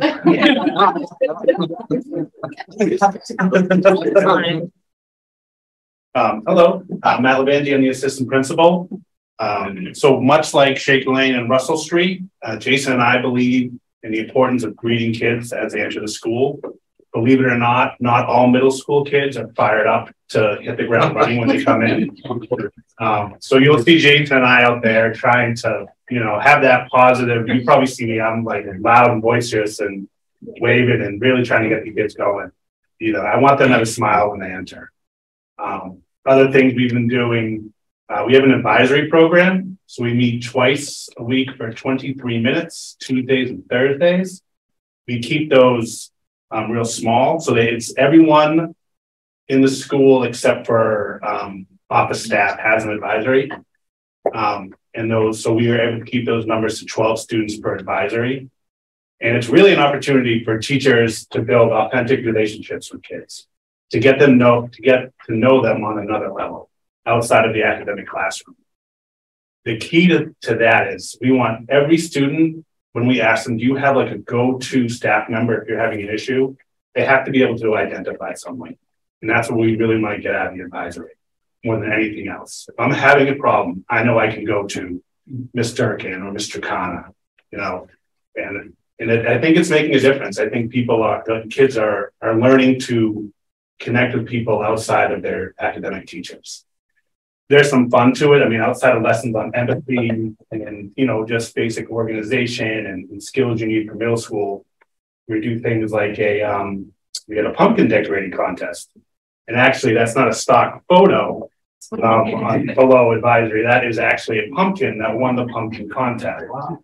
That was pretty good. When the kids took it real seriously, there was even 2 Mr. Everhart pumpkins. But they didn't get the winning bid. So Miss Oliver's class got that. We've also, I'm just sorry about the advisory. I should have. Do they stick with the same advisory all 3 years, or do they? So we did go back and forth on that. Right now, they are not. We are switching it up every year. Jason and I have gone back and forth, but we made the decision right now to switch it up every year. The people I'm sure have heard about the tech breaks that we're starting, especially in 6th grade, no technology at lunch. It has very smoothly transitioned. The kids seem to enjoy it. We brought, Jason was playing Mancala, is saying it right? Yep. The other day, he challenges all the kids. There's checkers. I mean, I've seen kids play chess. It's really making a difference. So we're, you know, that's been really nice. We're also trying brain breaks for most kids during the day, a time to get off their technology within the class, you know, the Chromebooks and stuff within the classrooms. And like even just like taking a quiet moment, you know, in that hallway before they enter class. We have spaces in the back of the room if they need to get up and stretch, and even have some places where they can color if they just need a break. Middle school can be pretty stressful. If you go into our health classes, they're going to practice mindfulness at the start of every health class. It goes about 20 minutes. She'll come out, it's like calm breathing. She gets them out of the classroom into the lobby, and it just gives them a moment to reset.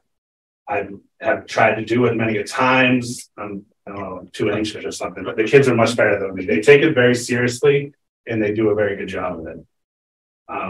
Outside of that, we also are looking to journaling. So they do that in health as well. They'll start the class off after the mindfulness. They'll write their journal for about 10 minutes. Again, just a way to reset. You know, we do a lot of the stuff in health because they have longer periods and it goes along with the curriculum. That's really nice. Outside of that, we have new seating. So in the lobby, we have a lot of couches, we have a lot of chairs, so classes will go up there. But also it's a good way for a kid, if they're having a tough time, to come down there and take a break, not having to go in the office, but they're also, we can keep an eye on them. And usually kids will just reset for like 5-10 minutes and then into the classroom again. Other things we have a random acts of kindness club.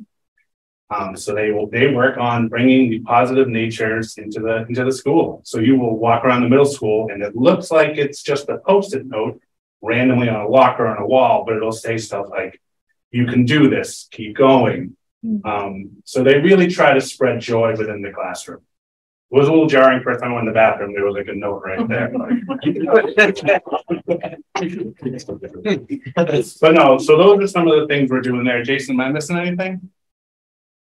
Yeah. Do you have any questions? No, I just want to say that it's really nice to sort of see the progression and the developmentally appropriate, you know, from Shaker Lane to what I consider to be the hardest age group, because I'm an early childhood educator and middle school is just the big unknown to me. But this just feels like such a nice balance between sort of where they come from in Shaker Lane and being in high school. And just a little anecdote that we have a couple middle schoolers in my community, and my kids are in Russell Street and Schcmte. And so we now have a kindness club. And I heard that it was from the middle school, and so they're spreading kindness around our community. So just want you to know that what you teach in school, spread it at home. Yeah, Crystal Dion does a great job. The kids really enjoy it. It's making a difference. Yeah. Yeah, I wanted to second too. I wanted to comment on the consistency that we're seeing across all the schools. I think it's really great that it's not like they're just walking into one school after many years of having these kind of skill sets, that you guys are really keeping that skill set in all of the schools so that they can have different ways to cope. And I love how you guys have the greetings. I'm going to say to everyone else too, the greetings at the beginning of school is just a really great way for the kids to start the day, and to have, I think the counselors and support staff too there is just such an impactful way for kids just to be familiar with those faces. And I think that's just, and even for principals and assistant principals, I think that's just a really good way for the kids to be able to connect and find that person at the school and be able to rely on them. So yeah, and it's huge for me, Jake and Jason. We talk about all the time that we can't count the number of times we've got a kid coming in and we've been like, all right, we talked, we did pull them, we're like, do you want to hang out in the office a little bit? You can tell a lot when you're consistently out there and talking to these kids. Like, you'll see that tell right away. Yeah. So that really sets the day and lets us avoid a lot of situations where the kid could have a really bad day, but we're able to get them early and sort of get them the help he needs, or just the ear, just someone to listen to right away. Yeah, whatever it is. So that makes a big difference. I think that's great. And I think just on a side note, I'm really glad that the kids are like playing cards and checkers, because I was a little worried that was something that was going to get lost to the kids' generation. So that's great that they have the opportunity to play those games, not on the screens and stuff. That's good. It is nice. I've seen a number of kids in 6th grade teaching other kids how to play like chess. Mm-hmm. And I kind of look over them and I can't remember anything. Thank you very much. All right, thank you. And now we'll hear from Keith Monk at the high school.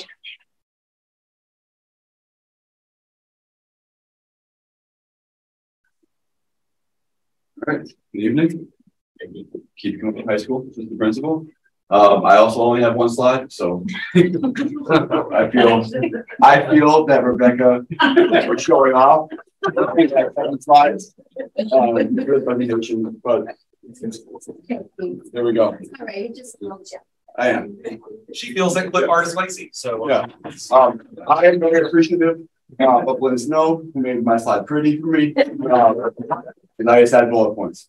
Here we go. At the high school, I guess the really first thing I want to focus on is our new schedule we've had for the past 2 years, which really came out of student surveys and feedback about student workload and stress and mental health, social emotional learning. So that was really at the forefront of our switch in our schedule, which I know I presented on to the committee a couple of times now at this point. Part of that is advisory. I know Matt mentioned they have advisory at the middle school. We have it here at the high school as well. We had it before in the old schedule, but advisory was advisory kind of in name only, right? John, I'm not sure if you remember that, John, but it was a 5-minute, it was a homeroom. We had announcements but we had advisory, and we had extended advisory periods here and there, kind of periodically throughout the school year, but it was really just homeroom and announcements. So we have switched that. We do have advisory and or flex block every day for 35 minutes. I know you were at the school the other day. That's when you met with the DEI builders during our flex block. And so it does provide us with a lot of opportunity to do a lot of different types of things. In advisory, they are small groups. We're looking at between 12 and 15 students per advisory. And we do have, as much as possible, students stay with the same staff member for the entire 4 years. Really try to focus on building that relationship between the staff and the students for the same reasons that Matt talked about, having that ideally that go-to person for a student, but just because you're in a certain advisory doesn't mean that has to be your person, right? It could be anybody.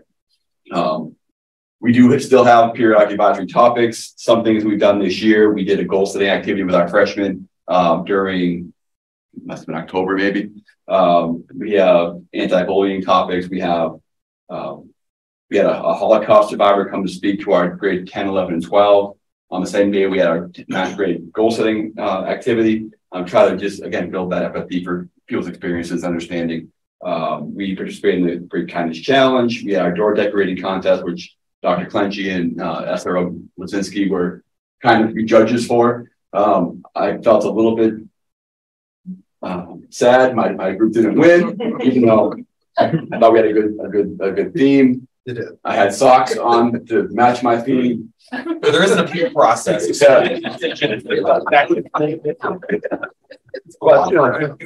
Got a hand. We'll talk about it in a second. But it was part of the Great Kindness Challenge, and we had a week of activities that students participated in, Spirit Week of sorts. We also had one of our advisories put together a random act of kindness, I guess, challenge, where on their door they had different pockets of just ideas what you could do. And we had students pulling ideas from those pockets. And if you did that act of kindness, took a picture of it and like tweeted or put on Instagram at the counseling office, they were put into a raffle for gift cards, those types of things. So just getting kids engaged with random act of kindness that was incentivized by Dunkin' Donuts gift cards, etc. We also participated in the No Name Calling Week that is in partnership with GLSEN as a way to build awareness of the LGBTQ population and eliminating different types of derogatory words and phrases, that kind of stuff. So we, as a school, participated in that. We have been recognized as a kindness certified school for a number of years, including this past one. So that's all part of like the advisory activities that we talk about. We also have Flex Block, which is the 4 days of the week. It's Tuesday through Friday, which is due with our new schedule, which provides a variety of opportunities for students to either get access to extra help, or maybe go to the cafeteria and get breakfast, or take some time for themselves, go to the gym, whatever really they need during that time period. We do have every teacher available during that time, every student available during that time, and something that I feel has been very beneficial to a lot of students, or I would say the majority of students in the school over the past 2 years. That's something we've had the past 2 years with our new schedule. This past spring, or last spring, we had a wellness day. It was on the half day before Memorial Day weekend. It was really a student-led initiative to promote mental health and student wellness. We had a guest speaker that came in. We had a variety of activities that were organized really by students for them to participate in that day. And then we followed up that afternoon with kind of like a staff wellness day as well. And we plan on doing that again this year on that same day, the Friday half day before Memorial Day weekend. We do have 2 therapy dogs in the high school, which was mentioned earlier. We've had Archie for a couple of years now, and now Suki is our newest addition. They're out and about in the building, kind of on call, if you want to call it that. The students go into Mrs. Elmore's room and see Archie, or Archie wanders across the Hollins Learning Center and hangs out with kids in there. And so it's been a really nice addition to the building, and students have, I think, appreciated having the dogs there. We do have weekly drop-in times for students to meet with counselors. We also have drop-in time for staff to meet with the counseling staff, whether it's to discuss student issues or even personal issues, whatever it is. So that's every Tuesday, I think, is the staff drop-in days with the counselors during Flex Block. Actually, really throughout the course of the day, but Flex Block is really the time that a lot of that stuff happens. Guidance Seminar has been, I think, a pretty unique offering that we've had at the school for many years. It's started with like a senior seminar. It's every first quarter of senior year, and then really walking through all the seniors through the college admissions process and the application process. And that kind of ends at the end of first term. And they just started actually today, the junior seminar, which is starting to get our juniors really into what the college process looks like, offering support for the students along the way and families as well. We had a junior college planning night last week with the guidance staff to help with the parents and all that as well. I think it was mentioned on the previous slide about the high school, but we have had a lot more group therapy sessions happening at the high school, kind of as a result of a lot of the screening that we've done over the past couple of years. And that's been, again, primarily happening during Flex Block, so students don't have to miss class time to access, mental health support in the schools.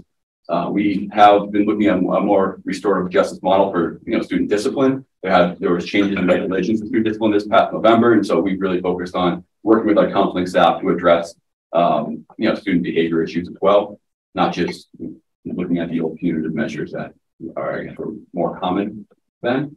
And we have had PD for teachers run by our counseling staff about SEL instructional strategies. That was pretty well received by our staff.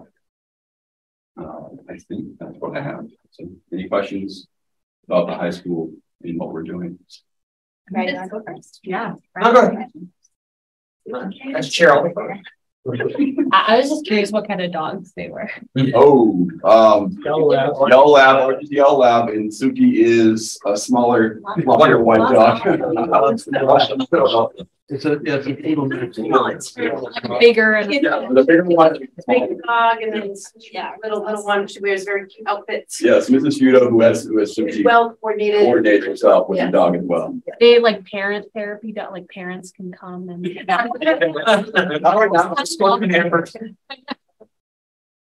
I really appreciate it. Presentation.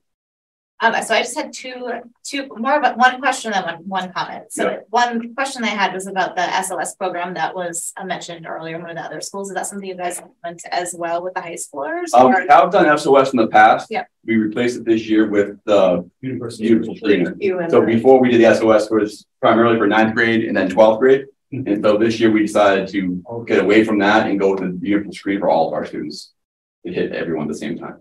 The universal Yep. screening. for that. Depression Okay. and anxiety. Okay. Yep. But the kids are still encouraged to communicate, find their person, like if they're hearing anything. Okay. Yep, of Yeah, course. awesome. And then another comment I had, you had mentioned college, and then all of a sudden I hear the breaks in my head because the kids have had such wonderful support from elementary all the way through high school. How are we transitioning them in high school? How are we transitioning them to know, like, Archie doesn't go to high school Right. with you, or go to college with you, or like you don't have a calm space. Right. College, Well, I think an important part of that process is as students who are accessing these supports at the high school start to transition out of high school, whether they're on a 504 or an IEP or they're not, we have the ability to provide them with opportunities to know what is available at colleges, to encourage them to seek out disability services at the different colleges and advocate for themselves and their needs once they go to college. So that's kind of one thing we can do to help them transition to college. But yeah, it seems like you guys have done a really great job in giving them the skill set to advocate for themselves. It's having that having that little bubble around them. They're not going to have that. They're not going to have right. that. Ideally, I'd say get through high school. That's part of the process. Like so, IEP meetings, 504 meetings, elementary school, middle school, kids aren't part of the process. When they get to high school, we really want the kids to be part of that process because we can come up with a lot of plans, but unless the kids are involved in the planning, they're not going to be able to carry out the plan themselves. And from the college side, you're preparing them to be advocates on the college side. Almost every college now is a first year seminar. I teach those. An essential part of that is this is counseling service. This is where the food bank is. This is where this is the mental health and physical health supports. That's part of almost any onboarding at any college. You'll get an orientation and usually in an academic setting. But it's great that we're doing this to prepare. I'll ask one quick question. I'm looking at the clock.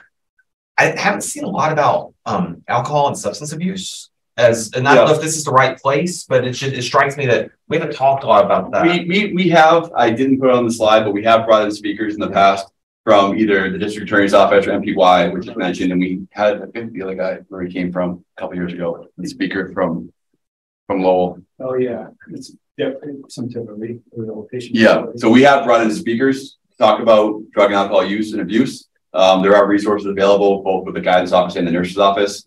Yeah, I guess that'd be my question because there's you get in trouble. This is punitive. Don't watch out for prom. Right, of course. Night. But there's also our kids may be experimenting and struggling, and I want to make sure that we're supporting them in ways that are safe for their future, but also safe for their present. Yeah, so we brought in more of like the educational piece, talking with students. We've also had the more, I guess, the quote unquote shock and awe stuff. We got like the mock accidents, those types of things. We brought in a young woman who had a drunk driving offense and talk about her experiences, and they're always very impactful for students. And so we'll look to do more of that as we move forward. Thank you. And there's an ongoing support at the high school for substance abuse. And John and I have a number of conversations throughout the year. And there's not only resources, but staff that support them. Make arrangements for them to get additional supports if necessary, etc. So it's part of what we deal with within a high school setting. Right. We use the Care Solace program for that as well. We used to use the interface, which had the mental health component, but also the substance component, and using our partnership with the police department as well. Their COIN database is more of a mental health as well as substance abuse resources. Thank you. Good. All right. Looking at their agenda and the clock, we asked a lot of questions there. I apologize for waiting, but I'm glad we asked them. Thank you for the answers. The next presentation will be as part of a review of strategic plan. Here at the school principals about standard 4 climate and culture. Ms. Kane's up. Welcome. So let's see, move to the next slide. So just to go over, actually go back one, sorry, for the goals. So a little bit of this presentation will be redundant, but I think it was stacked. So that's why we did the strategic plan. We did the presentation for the last day of the last one. So pardon the principals if we are redundant for what our assistant principals have said. So the goals, just to highlight them, of this standard are to review, maintain, and modify protocols and procedures that provide all students and staff with a safe and secure learning environment, work environment. We'll talk about that. We'll talk about how we ensure the district and school are free from discrimination and harassment and support student wellness. Talk about the district maintenance plan and how we continue to support the district's energy and environmental conservation. So specifically to Shaker Lane, we do 2 safety drills a year, as does all of our other schools here.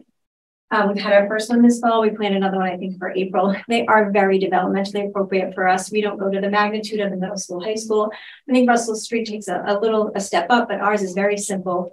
We actually only going to go over 2 pieces of the word Alice. So we do that twice a year, just like fire drills. We just go through them so that kids are a little bit familiar if we had to implement that. Our door signage, we have put that on the doors. So internally, on the inside of our building, it says do not prop doors open. We talked about that in our district safety committee meeting several months ago. And then externally on the front door, it says something, I'm paraphrasing, please do not hold the door open for the next person behind you. So we appreciate that, hospitality, but we have that sign there as well. To address some of the maintenance pieces of this strategic plan, we have lights off, shades down, devices unplugged, shut down. We get friendly little reminders for our energy person, Dave Riley, if those things aren't done. And we forward those out to the staff members if they do that. Rebecca talked about all staff greeting the children in the morning. The SEL curriculum, so I know she talked about I statements, that really generates from our second step program. So all of our teachers teach second step SEL program.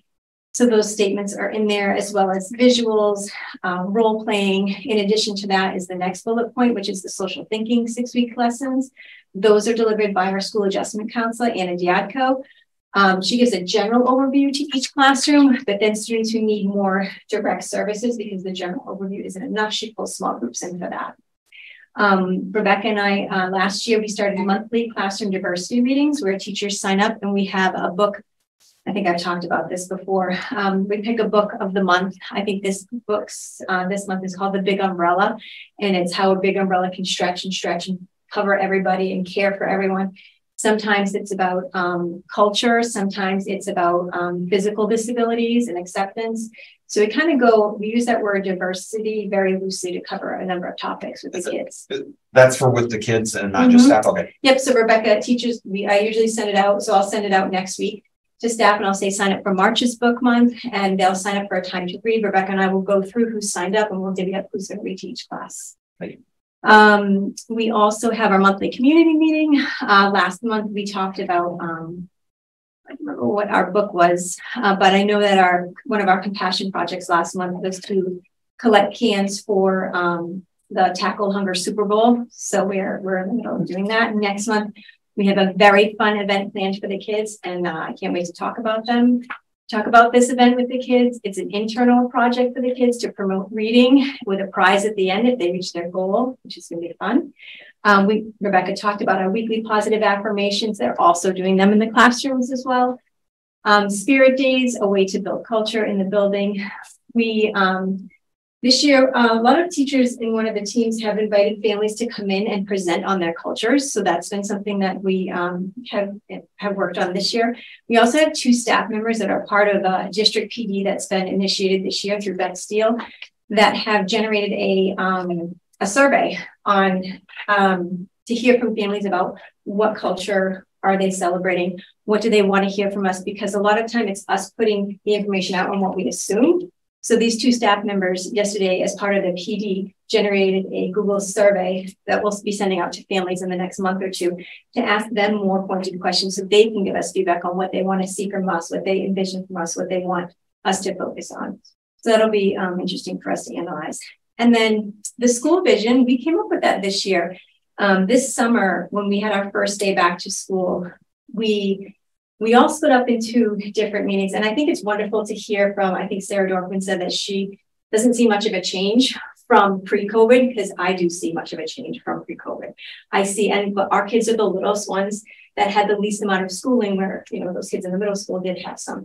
I saw it pre-pandemic, and I see an explosion since the pandemic about our kids who are just not emotionally there. They are not ready to learn. So learning is great, we'll get there.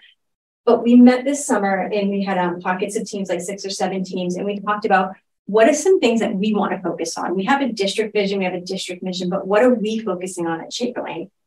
And it was long, there was pages and pages of this. So our leadership team broke it down from numerous ideas and topics to, we are building a safe, caring, and ready to learn community. We've turned that into a banner that's being printed, and it's going to be in our building. And this is what we are embracing for us to make sure that our kids are ready to learn, because that's going to help Russell Street, the middle school, and the high school. So when we get there, we can hear things like from Sarah that these kids are doing well, because we're noticing an influx of kids with lots of emotional dysregulation. Once you get the banner, Miss Romano can tape it up for you. See that? I'm sorry. Side, I have to credit Cheryl Temple. It's like challenges, and I looked at Cheryl's slide, so thank you, Cheryl. She had put down support students and staff with continued challenges, and I think it's, you know, just what I touched upon, that students are coming in with different challenges, and it's, you know, working as a staff, how do we support these new challenges, these more intense challenges? How do we get the new strategies? So we are brainstorming. We had a great staff meeting on Tuesday that focused on this, and like, how do we change what we're doing? Because what we're doing right now is working for a handful of, for most of the kids, but there are a handful of kids where it's not working. So you heard how Mary Ethier and Anna Diaco are doing that social regulation group, the emotional regulation group on Wednesdays. They pull those kids. So that's one thing that we're changing. So we're trying to see what can we do that's different to help these kids. And then the next slide is kind of just goals to consider. Continue to evaluate what are the programs, what are the structures can we put in place for the kids, and how can we continue to have them socially interact with each other, provide coaching, help them problem solve without getting so upset. So that's what we're working on. Questions? The only question I had was about this last slide about opportunities for social interactions. One is just getting them to be social, not in a kind of curricular setting. The other is like you talk about coaching or structured or templates, and is so I think of what we had last Wednesday when we had Global Play Day, and some kids did great with it, but some kids did not. It was too hard for them to lose the game. It was too hard for them to navigate. They wanted their own rules to follow. So it's having the staff take the time for those opportunities when they're engaged in a social piece, how to work through it. Because I think that there's different technology for these children that was not available for prior children. And those interactions, I think, weren't there for a lot of these kids for the basics of their childhood, their developmental growth when they were like 1, 2, and 3. They had a different experience. So I don't think they experienced that and how to solve them. So we're trying to look at how do we continue to give rigorous curriculum, but also supporting these needs, because you can put the curriculum out there, but if you're not ready to learn, it's not being, there's no intake there. Thank you for that. I know, personal, my Phoebe's deaf, right? And so she missed the first 3 years pretty much for life from communicating with others verbally. And she spent a lot of time in your building having structured social interactions, like basically decoding how to interact with people. And it worked. It paid off. And this seems to me this an opportunity if our kids need that. I've seen it work. I've seen it pay off, and I hope we can do that if the kids. So our school adjustment counselor and our school psychologists are working hard on those pieces. And if I can just comment too, just from my own personal experience, you have such a unique group of kids because they're so young. They're like COVID kids, right? And they have their own emotional dysregulation. But also have parents that are really burnt out from having the kids. Personally, I mean, I had a 2 and 4-year-old 2 years full time reliant on me 24/7, that's an experience. And it's really, really tough for parents to be able to support the kids then when they are having those problems at school.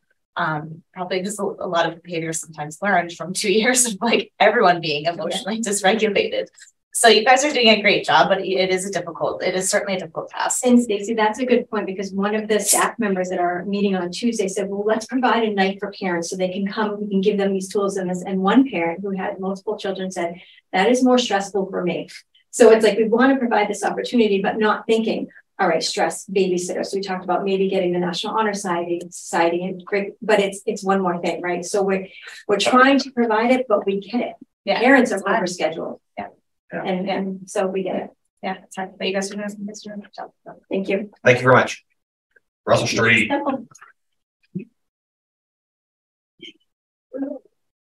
Unfortunately, I think I did this set of slides first because I would have picked a bunch of things off Michelle's that she did.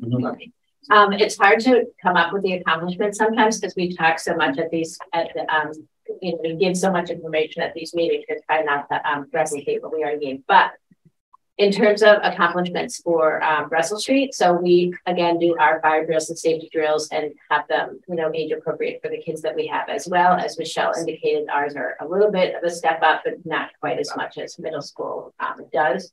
We have added signage to our doors as well, to not prop the doors open and what should be, like we have a couple of sticky doors. We just want to make sure everything gets pulled closed with as they should be. Our SEL classes that you heard a lot about tonight in Andrea's presentation, anti-bullying, anxiety, stress reduction strategy as executive functioning, things like that. The inclusion of some health and wellness units as part of PE. Some yoga and some stretching and some breathing exercises as part of getting yourself ready, kind of centered and ready to go back to class. The addition of the school psychologist at Russell Street has been an amazing addition for us to have a guidance counselor and a school psychologist that's with us full time. So we're very happy to have Jackie Quesnell on board with us. We continue, as I've spoken about before, the universal design for learning in terms of our lesson planning. The WIN elective you heard a lot about today. And also just in terms of our outdoor spaces, we've added some picnic tables to the playground area. So kids can, if it's not a child who wants to be shooting baskets or playing football, they can sit with other kids at a picnic table. We have the outdoor classroom out behind the building that teachers go out and use with their students. And we also, thanks to Steve advocated for this for us. We do have actual gates that close off both sides of the circular driveway. So that creates an additional safe space for kids to be able to, when I look out my office window, there's been lots of jumping rope happening there. So that creates another safe space because it's not just closed anymore. It's the actual gates that go across and they're closed at 10 o'clock and open again at 2 o'clock. So that's wonderful. I do want to say thank you to, in a lot of these initiatives, PTA is there to help. I know I presented this before, but they helped to, with the financing to refurbish our outdoor classroom. And so they're kind of always there to help us out when we're looking for those kinds of projects. So I just wanted to shout out for PTA. Next slide. So, and again, challenges is, relative. Continue to update our safety protocols. I think, we as an admin team, it seems like, unfortunately, there's something to talk about every week. And so just keeping that updated and current for, what we're presenting at our schools, how we move forward with that with kids when, unfortunately, there's something on the news every week. How to continue to support student wellness, post-pandemic, and just in general in the world. We want to, as was in the presentation tonight, we're constantly kind of having our finger on the pulse of what's going on with our kids and what are some kind of new and creative ways to help support that. And also to continue to monitor and support the wellness of our staff as well. Thank you. And then for goals to consider is just to consider post-pandemic concerns regarding stress, anxiety, and wellness for students and staff. Really to just make that adjustment. I do want to comment that, I want, this is kind of not a segue at all, but I have talked a lot about as an administrator in having been in this district in multiple buildings, how I have personally had to lean on other people in this room. And I was thinking from the back table that I don't think this team in its entirety has ever been assembled at one of these meetings. So this is pretty cool that everyone's here together. So I just wanted to comment on that. And I also wanted to just make note that with the, the carryover from one building to the next, a student came to me the other day and said, when is Shaky going to come and visit Stripes? And so we have to make them work. All together, right? Any questions for Russell Street? Questions? I have more of a comment or thought, and it's not particular to Russell Street, but sort of all the schools and all the presentations we've been hearing and bridging what we'd heard in the beginning from parents about the calendar and thing. And I think it relates to this strategic priority to continue to think about ways perhaps that we can bridge what we heard in terms of children and families being seen and all the wonderful work that you all have been doing and continue to do around SEL and the greetings. And it just like a very tangible example in the greeting and around the Bali to recognize this as a greeting, or I know in Eve, in doing this. And so to continue to sort of expand thinking about that and whether it's a holiday or not, and that discussion is to come, but sort of bridging that into one of our goals here, which might be nice. Yeah.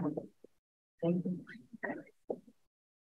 I'm just really glad we had a conversation earlier in the year about safety. I appreciate everything that people are doing. Just the notes on the door, a little greater vigilance there. I think it's appropriate. I thank you for it. Great.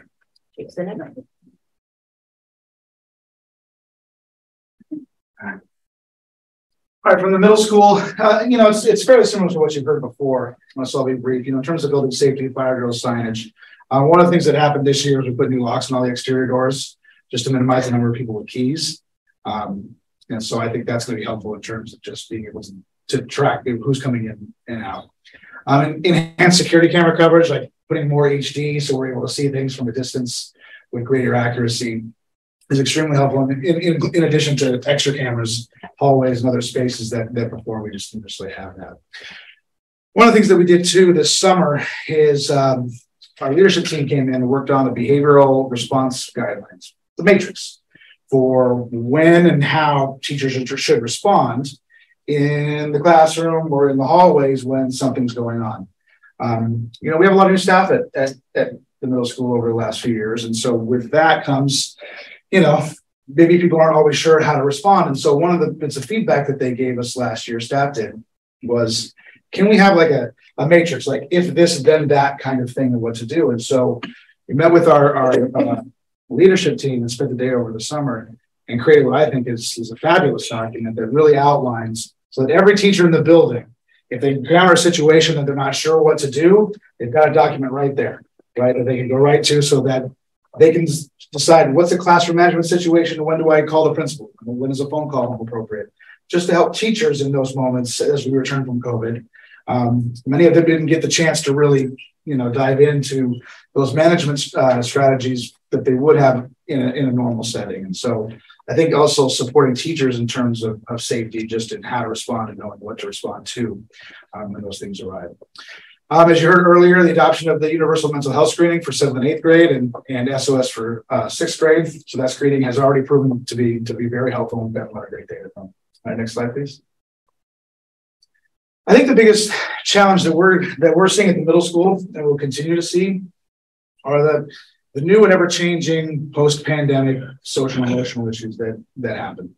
Right, as we see, I was able to talk with Rebecca Deacon earlier tonight. She's describing some of the things that she's starting to see at Shaker Lane. We're starting to see trends. I think the big thing for us at the middle school is figuring out how are we going to build a pathway of communication so that we're not talking about specific kids, but rather just trends in this so that we can be prepared for it. We shouldn't be caught off guard at the middle school while all of a sudden, we're seeing this thing that has been brewing since 1st grade. We should be able to respond more quickly. So it's really about being able to sort of look into a crystal ball and say, okay, this is coming. How do we reassemble so that we're ready to go when that's there and not on our heels? I think that'll be our biggest challenge. And we have a great staff who respond very well to these situations, but I think the heads up and the preparation beforehand will be a great help. All right, last slide. So things that we want to consider, providing opportunities, increased opportunities for student socialization.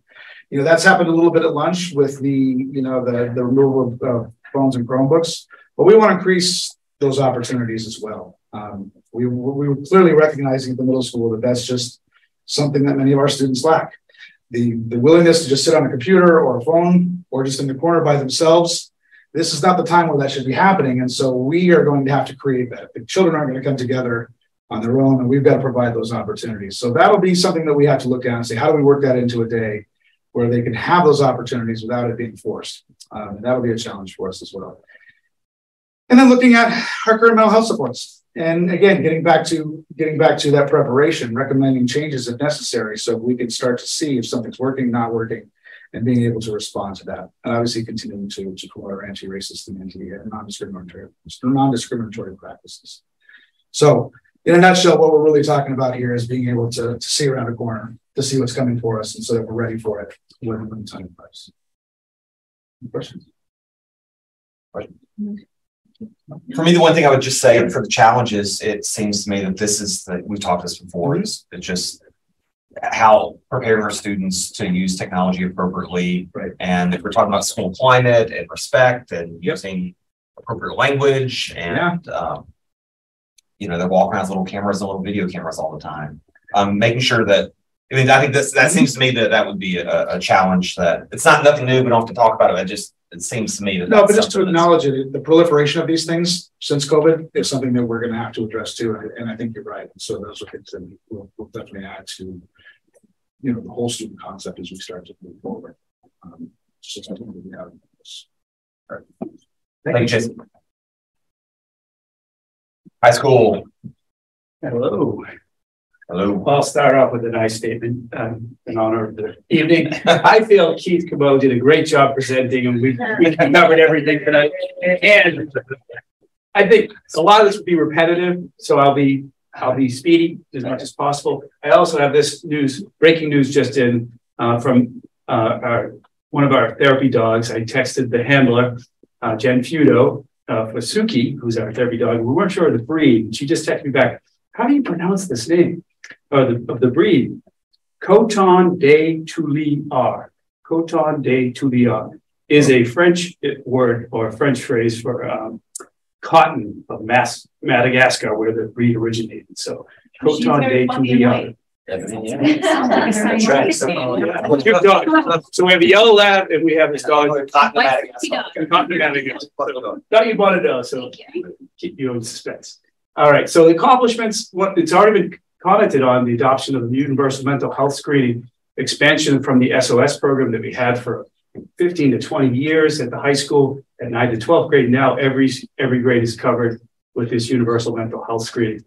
It also, as we drill down on when the counselors review the data, they're also able to identify, signs of suicide too in the process. There's a question, or one of the items is sort of would touch on that in the screening. So that's not ignored. So I want to acknowledge that. He also did talk a lot about the Great Kindness Challenge, the name calling week that just happened. We did have a Great Kindness recognition breakfast for the door winners. Sorry, Keith, your advisor didn't win, but that was a celebration where we had, the kids really enjoyed it. There was a full breakfast put on, not just a continental breakfast. And, that was a hit. DEI Club, actually, some of the members were here tonight to present to you. That's active in the last 2 years. And we had lots of fun events. This is nice to see things, having somewhat back to normal, homecoming dance, semi-formal, prom. Over the last couple of years, we were discussing how we would manage that with masks. Did it have to be outside? Did it be inside? So it's nice to have a resumption of our traditions and routines at the high school. We also have a unified basketball team and a unified bowling team underway. So that's been very inclusive and a point of pride for the high school. Tiger Pride Awards are things that we showcase in our lobby area where faculty can recognize students, and any staff member really can recognize a student for something kind they did or something that was spectacular, noteworthy. So that's an individual award. It's on a paw print in school colors and in the lobby. New clubs, just to mention a couple, and one of them is our business and marketing club, BECA. very popular club that's now underway this year. We also have a film and book club, to mention a couple others. I don't know if organic chemistry is new this year or it started in the previous year, but that's last year. That's thriving. And those kids are really into it. The second annual Student Wellness Day is planned for May, right before Memorial Day. Keith, I think, highlighted that. So that's exciting. And we'll also have a staff component to that in the afternoon. The next slide, please. Additional camp. This category does touch on maintenance and security and stuff like that. So I wanted to mention, similar to the other schools, a lot of things that the other schools have already mentioned. They're not captured here in the bullets, but they are things that we've attended to at the high school. Additional cameras is one to enhance school safety. So appreciate school committee district financial support for that. Flex block activities each day for socializing, playing games, but also for going for extra help and assistance and counseling support in community clubs. Strengthened advisory connections, that's already been touched upon in the previous presentation. We also do Wellness Day, College Fair, Festive Fridays. Festive Fridays is something we do among the staff. Each department sponsors each month a Festive Friday where the department members get together, bring in breakfast goodies, coffee, juice, waters, whatever, and put it on display or put it out in the faculty meeting room, and everybody can just enjoy the conviviality of starting off on a Friday morning and having something. It gets people together across departments, but it's sponsored by a department. So that's a tradition we've continued for a number of years now. I think going over a half dozen years. Spirit Weeks are mentioned there, and I already talked a lot about 2 therapy dogs. Next slide. Challenges. I captured this from Jason's, and you've already touched upon this. I think responding to post-pandemic social and emotional issues. Brad, certainly the tech thing is a concern at the high school as it is at all grade levels. How kids manage social media, cell phone use. We talked about that actually at the last school committee meeting, and we intend to follow up on that. But also the other thing is with the acknowledging the wellness presentation about in the universal screener, that percentage of depression and anxiety. Thankfully, the district has really supported increasing our capacity with the school adjustment council, social groups, or support groups that have been formed at the high school psychologist that's really fully attended to the high school, the new bridge program. So it's worth acknowledging that with these challenges, there's been a lot of things put into it, really enhance and improve the high school capacity to deal with the challenges. So grateful for that. We also want to, this came up pre-COVID. We had the superintendent hosted focus groups on the topic of managing as students were concerned about stress and workload. And that hasn't necessarily subsided as we try to increase challenge and rigor, because that was something there was a fair amount of generous grading that happened throughout COVID and relaxation of assignments to try to keep kids, help kids to manage the stress. But as we try to increase that challenge, we also recognize that kids will also have a stress response to that workload. How do we teach them to effectively manage that? Because we want to be we want to provide a rigorous, challenging curriculum that prepares students for post-secondary life. But one of the things I always say is that students will be supported through that. So that's something that is an ever-present challenge for comprehensive high schools. Next slide. Some revisions or goals to consider just to follow up on a meaningful connections activity for staff with the survey of students in the winter, this winter. We did a meaningful connection activity where we had every student in the school, we had a list of all their names, and we had the staff take time out of a faculty meeting to go and have all the staff go from room to room where they were posted, I think, by grade level. And they had to put a check mark and see if they had a meaningful connection with that student. This is an accounting for us to say how do we feel like as a staff, and there were some staff that weren't present, custodians and other folks and coaches that might have been able to check that box, but that allowed us to follow up and to ensure that the staff feel overall that the bulk of our faculty staff have a meaningful connection with each student. We want to actually survey the students on this to see how they feel about. Do they have, I think it was Matt Levangi who said a go-to person, a person they can go to with a question or concern. We want to make sure that. So that will be a new addition to we've done this meaningful connections activity for a number of years, but this is the student component that's new this year. We have we've already heard about the financial literacy fair, which will be in May. And we have a career fair that we're planning for 2024. So that's a big undertaking where we're bringing lots of community members in. We haven't done that in a while, so that will be a nice thing to bring back. And the other thing is the creation of a school culture team made up of students and staff. So we'll get a school leadership team, staff, together with the student council, the students, and start talking about school culture. And this is something that is sponsored by DESE. It's a relatively new initiative.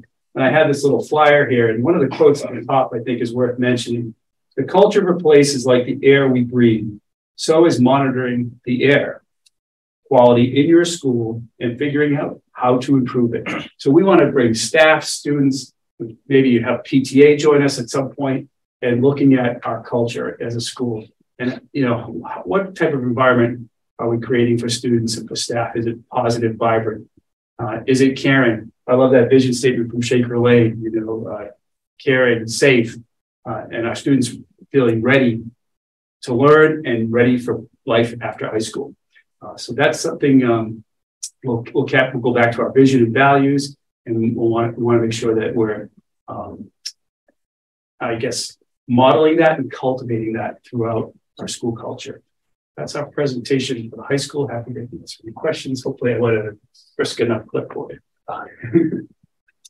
I think I only just had one question. I feel like my batteries are starting. I'm so sorry. I'm sorry, this is going to be very articulate. But you had mentioned balancing the challenging of the schoolwork and monitoring the student stress. And with all of the screening that we're able to do with the kids that you guys are doing with the kids right now, are there any identifiers in those screens that's associating the stress and anxiety to academics or outside factors? Or yeah, I think there are probably, I'd have to look. I don't have the instrument right in front of me, but I imagine that there's some things that would touch upon that. The students are pretty good about it. I would say overall, our students would tell us, they let the teachers know when they're feeling it, and, feeling it, the work was a little challenging this week for one reason or another. And the key thing is, how are we adjusting as a staff to that? We have some staff that are super flexible, and others are really, especially with the AP courses, they really feel pressure to stick to a pacing guide and try to get kids best prepared. So, I'll bring that question back to our school counseling staff, our school psychologist and school adjustment counselor, and ask if we have surveyed for that to see if they are attributing them to workload. Yeah, and it's what they use if you have the data for it. That was one of the things that, we found when we held roundtable discussions a couple of years ago. It was a concern. I've encouraged the administration to work with the staff to do a better job coordinating when they're giving tests. How many tests kids are taking on the same day, and somehow find better ways to manage workload. I think the schedule has helped, which prior to us implementing that schedule, despite decreasing the number of subjects in a student has a day, I think it's had a real positive impact. But we still need to figure out better ways to communicate with departments to make sure that we're not giving 2-3 hours of homework on one night and half an hour on another night. We can spread it out over the week. And we need to resurrect the homework-free weekends that we used to do pre-pandemic as well. Sure. We've encouraged certainly around the holiday time, Thanksgiving, other holidays too. And I think it was brought up by a few parents, by a parent today, that we need to have a conversation with the faculty about how we're managing workload around the religious holidays. I mean, that's certainly, that was if we were to go to a situation, a new calendar where we didn't have religious holidays. I think it was one of the Rabbi Eve, she spoke to this. He said, it might be the rabbi too as well, to say, make sure we emphasize, the honoring that students have commitments and maybe giving a break. We could put them all on the calendar. That's something we could do as a faculty at the beginning of the school year to make sure that we're recognizing that students need to give everybody a break around that time. It's another way to offset if we took away, if they didn't have a day off. Yeah. I'm glad you pointed that out, because we began this by hearing from members of the community talking about the calendar decisions we'll have to make. It's more than a time management decision, right? It really does. We're talking about culture and show respect, and not just respect for, but appreciation of and celebration of others. And I think the DEI club, I've met with them a couple of times over the years. they're really forceful advocates for themselves, but also for others in their communities, and are really just so darn impressive. And part of the argument that they shared with Justin with me was that the policies we have in place about no homework, those aren't universally enforced and followed. Right. Yeah. And so that however we move forward, if we move forward as a committee where to remove those, we're going to have to be really clear about working with administration, with teams, schools, that we've got to protect those days. They provide opportunities, just to echo your sentiment. They provide opportunities for us to build in those workload breaks in those homework-free weekends that were just mentioned. So we'll have that conversation later, but glad to see the connections with that conversation with this one. Yeah, sure. Thanks. Thank you for the presentation. Great job. We are running late, but we do have at least one more thing we really need to get through tonight.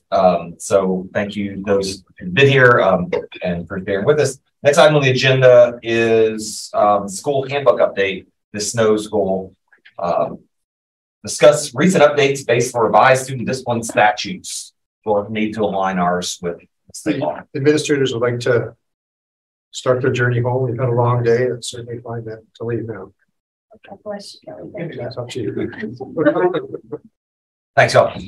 And I will be, the updates to the handbooks have been extensive, but I will be very succinct to just give you a general overview of the changes. So the major thing that we did was updated all the handbooks so that they are all now in alignment with one another. They all have all of the same kind of regulatory language that they needed to have. They were all updated to clean up, names or errors with titles, all of that kind of stuff. They were updated to align with the changes to the Title IX law.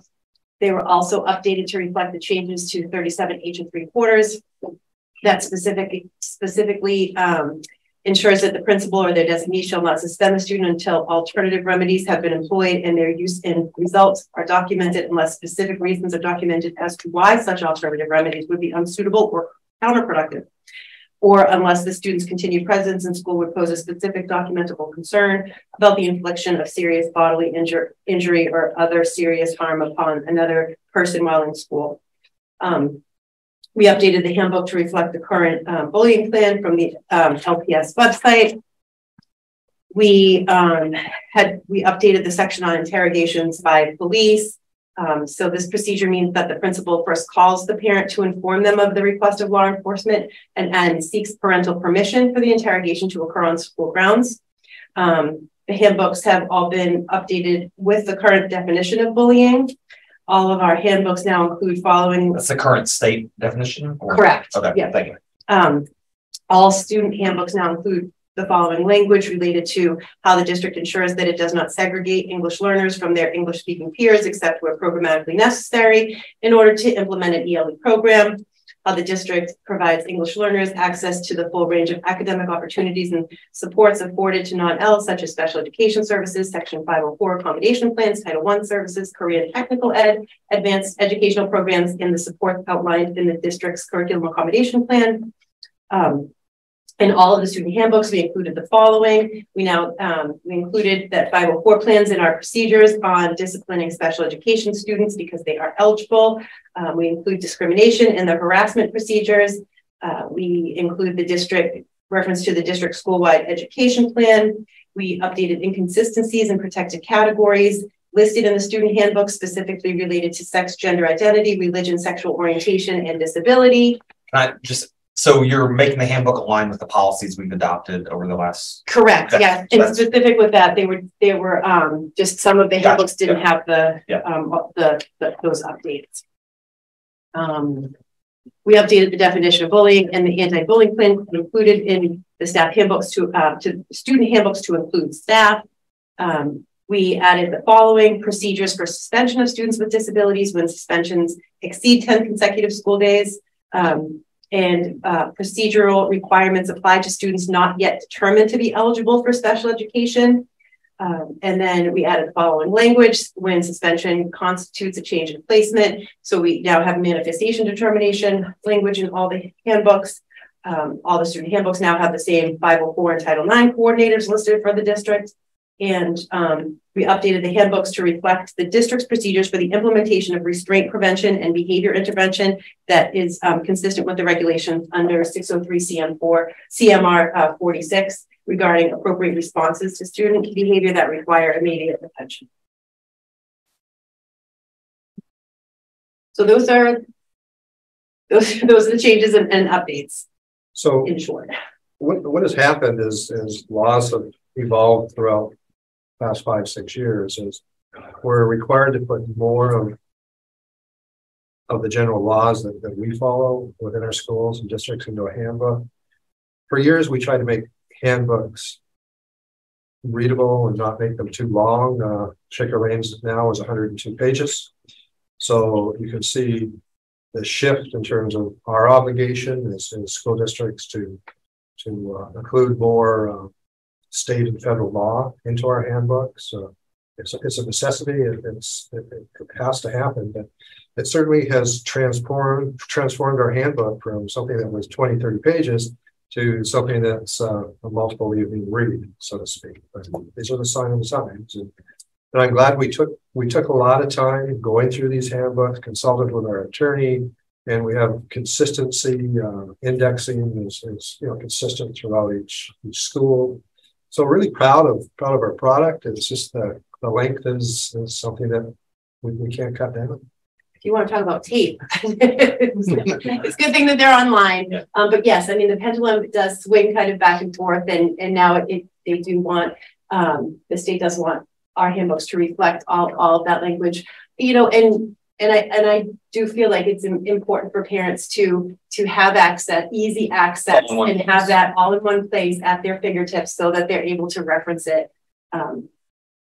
So if I'm asked a question, it's my battery's maybe fading a little bit too. Is it fair to characterize these changes that we're being asked to approve as just making the handbooks consistent with each other, reflecting current staffing and position titles, and so that they can reflect the relevant laws and the relevant school policies as adopted by this committee? Exactly. Okay. Yes. Yeah, perfect.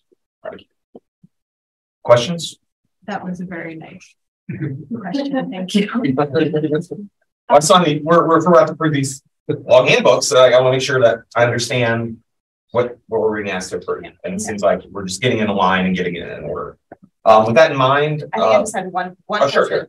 And it's probably because the handbooks are so lengthy, but when we were talking about removing some of the holidays, a lot of parents were asking, what is our policy for being absent for celebrating religious holidays? And it's nothing that we could find in the handbook, but it's not, I think it's like on our district handbook. The district policy. It's in the district policy, but not the student handbook. That's for religious holidays. What our policy is for what those kids need, the policy for that they have to give. I have them essentially committed to memory at this point. After the times I have to check on that because I could be having the policy in my mind, but I think it might be referenced. I'd have to check. Okay. Well, it's one of those things where we can approve if we choose to as a committee, we can choose to approve the handbook as presented to us tonight, but if that's not there and we think it should be there, we could ask for it to be added. It should be in there. I couldn't find it, but again, it was so lengthy, but no, it is something that would be important for. If it's not in there, we'll add it to the handbook. Sorry. Yeah. And then you can bring it back to us and we can approve the revised handbook. Or you can just simply approve with the condition that we're adding the section on religious holidays. Okay. Sounds like a motion. Would someone like to make it? I motion to approve the handbooks with the addition of the policy around absenteeism for holidays, if that is not already included. Excuse me, Fiona, can I ask you to say that a little bit louder?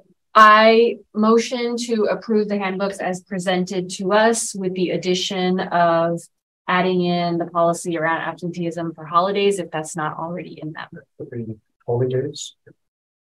Holy days, that's HOLY. Holy days. We have a motion. Is there a second? Second. There's a second. Any further discussion? Seeing none, I'll call for a vote. All in favor, say aye. Aye. Opposed? Motion carries. Thank you very much. Thank you. We have time on the next item on the agenda is time for other interested citizens to speak to the committee. Are there any in the room or online? Who'd like to speak? The one online, no, I'm sorry. We good in order? Then quickly, subcommittee reports, PNDC. I don't think I have anything other than, yeah, no, I don't have anything. We opened high school roof bids today, so that process will be moving forward. Those bids have to be reviewed and vetted for certifications and other attachments they were supposed to provide. But that's in progress. So, right. Thank you. Budget subcommittee. They're not here. They're not here. So I hear nothing from Jen and Justin. Policy subcommittee. We've had a tough time finding a time to meet, but we're going to meet soon. Any further business? We're good. I'll accept a motion to adjourn. Motion to adjourn. Okay. Motion is made and seconded. All in favor, say aye. Aye. Opposed? We're adjourned. Thank you all. Languages in the